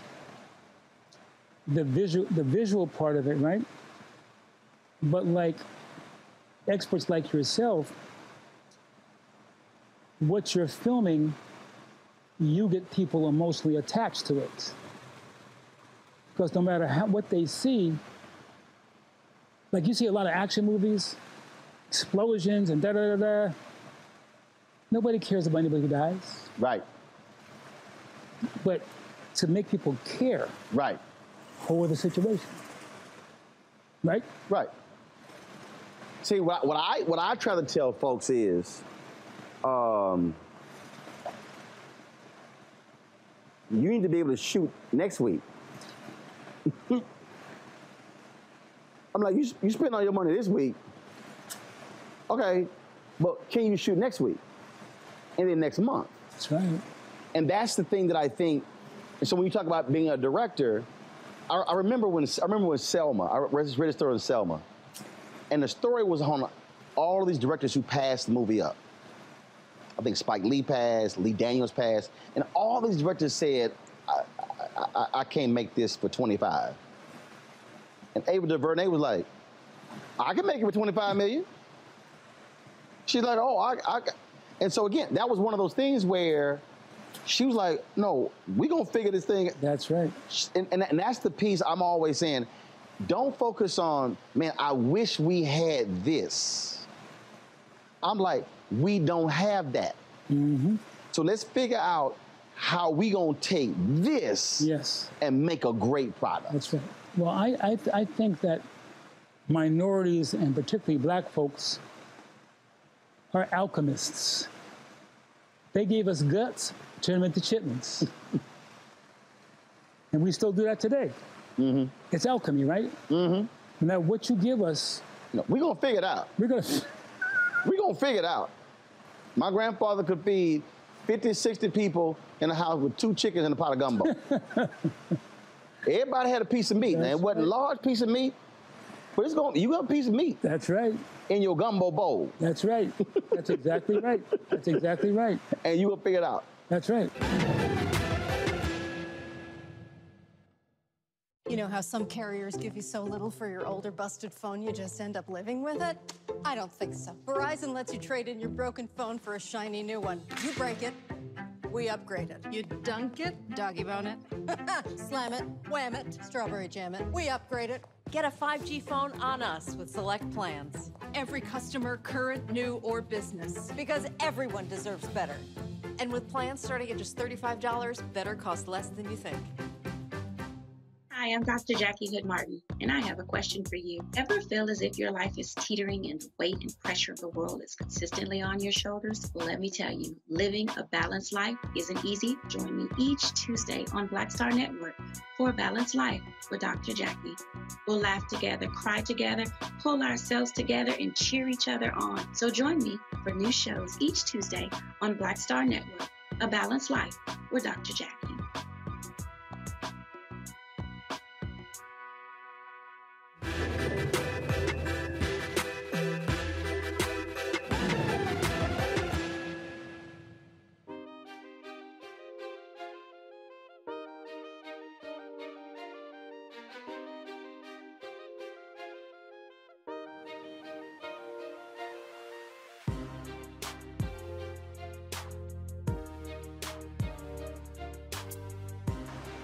I asked you earlier about comedy. What is it, you've done a lot, but what is it that you have yet to do that you really, really, really want to do? Is there a particular project? Is there something on the acting or directing that you say, I got to do this? Well, actually, there are several things, you know.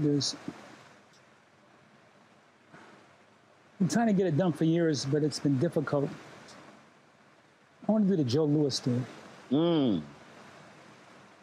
People don't really know who Joe Louis really was. And there have been documentaries, but there's not, right. He was an activist. Oh. Big time, people don't know that. For black golfers? Do you know what happened to him when he first tried to bring blacks to the golf clubs with him? Mm-hmm. That they said, well, you can come in, Joe, but not the other people. He said, no, if you don't let my friends come in, I'm gonna go to the paper. Say, okay. Yep.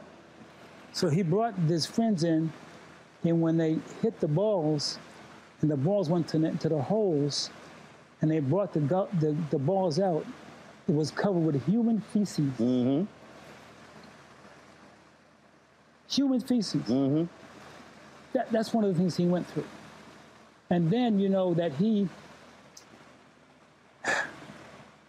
did these fights around the world and made lots of money, but he took the money and donated it to the army because he believed in the war. Mm-hmm.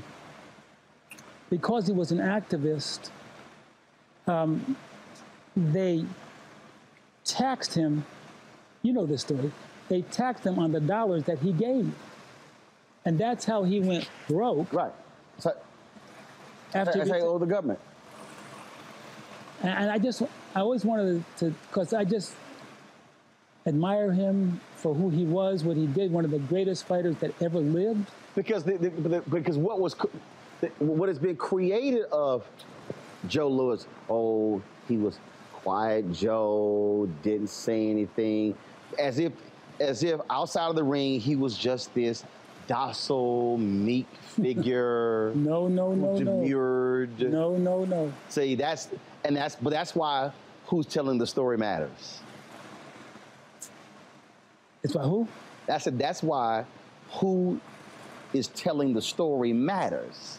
Yes. Because it's how you now frame a Joe Louis. That's right. Because I think if you ask the average person, it's when you see the films and he wasn't loud, he wasn't boisterous, he wasn't all of that, but there was something behind that quiet, I call that quiet inferno. He loved us as a people. He was respectful. He had his own self-caring, but he cared about us also. So he tried to leverage his celebrity to our benefit. Mm-hmm. And when that was seen, he was cast as a, stay in your box. You're jumping out your box, Joe. Right. You're giving your money, just shut up. And he didn't. Paid the price. Last question for you. I ask this of a lot of musicians, and typically the work they cite is the one least appreciated by fans. So out of all the movies you starred in or directed in, what is your favorite? That's for you, that you... Wow. That's a hard one, man. That's... Because there's one, every musician will say, it was this album. Didn't sell a lot, but it was this album, it was this song, it was it. So again, not it may be something we had never even saw, but for you, it meant something personal to you. It spoke to you. It was. I think that Deep Cover. Because it talked about one of the major problems in our community, which is drugs. And the gentleman who wrote the book was a drug enforcement agent who was fired because he was dealing with what he called the mules on the street, you know, those black folks that sold the drugs to each other on the street. And he said one day, wait a minute. This is a white guy. They're not manufacturing it. They're not shipping it. They're not the... So he went to his bosses and said, hey, you know, I want to focus on the people in the office buildings and stuff that are blah, blah. They told him to shut up. Mind your business and deal with the mules. And he quit and wrote the book. And it was courageous. I just thought that was, I really wanted to tell that story because, as you know, the drugs are dumped into our community and we're seen as but I wanted to talk about how they got there and so on. So it was an important topic for me.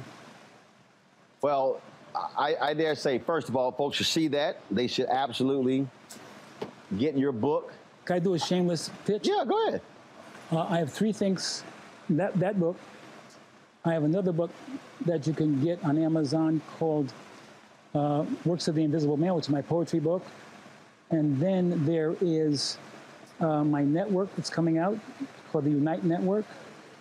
And The Journey, which is another book about life's journey. So I'm, you know, like you, man, I never want to stop working, man. I love what I do.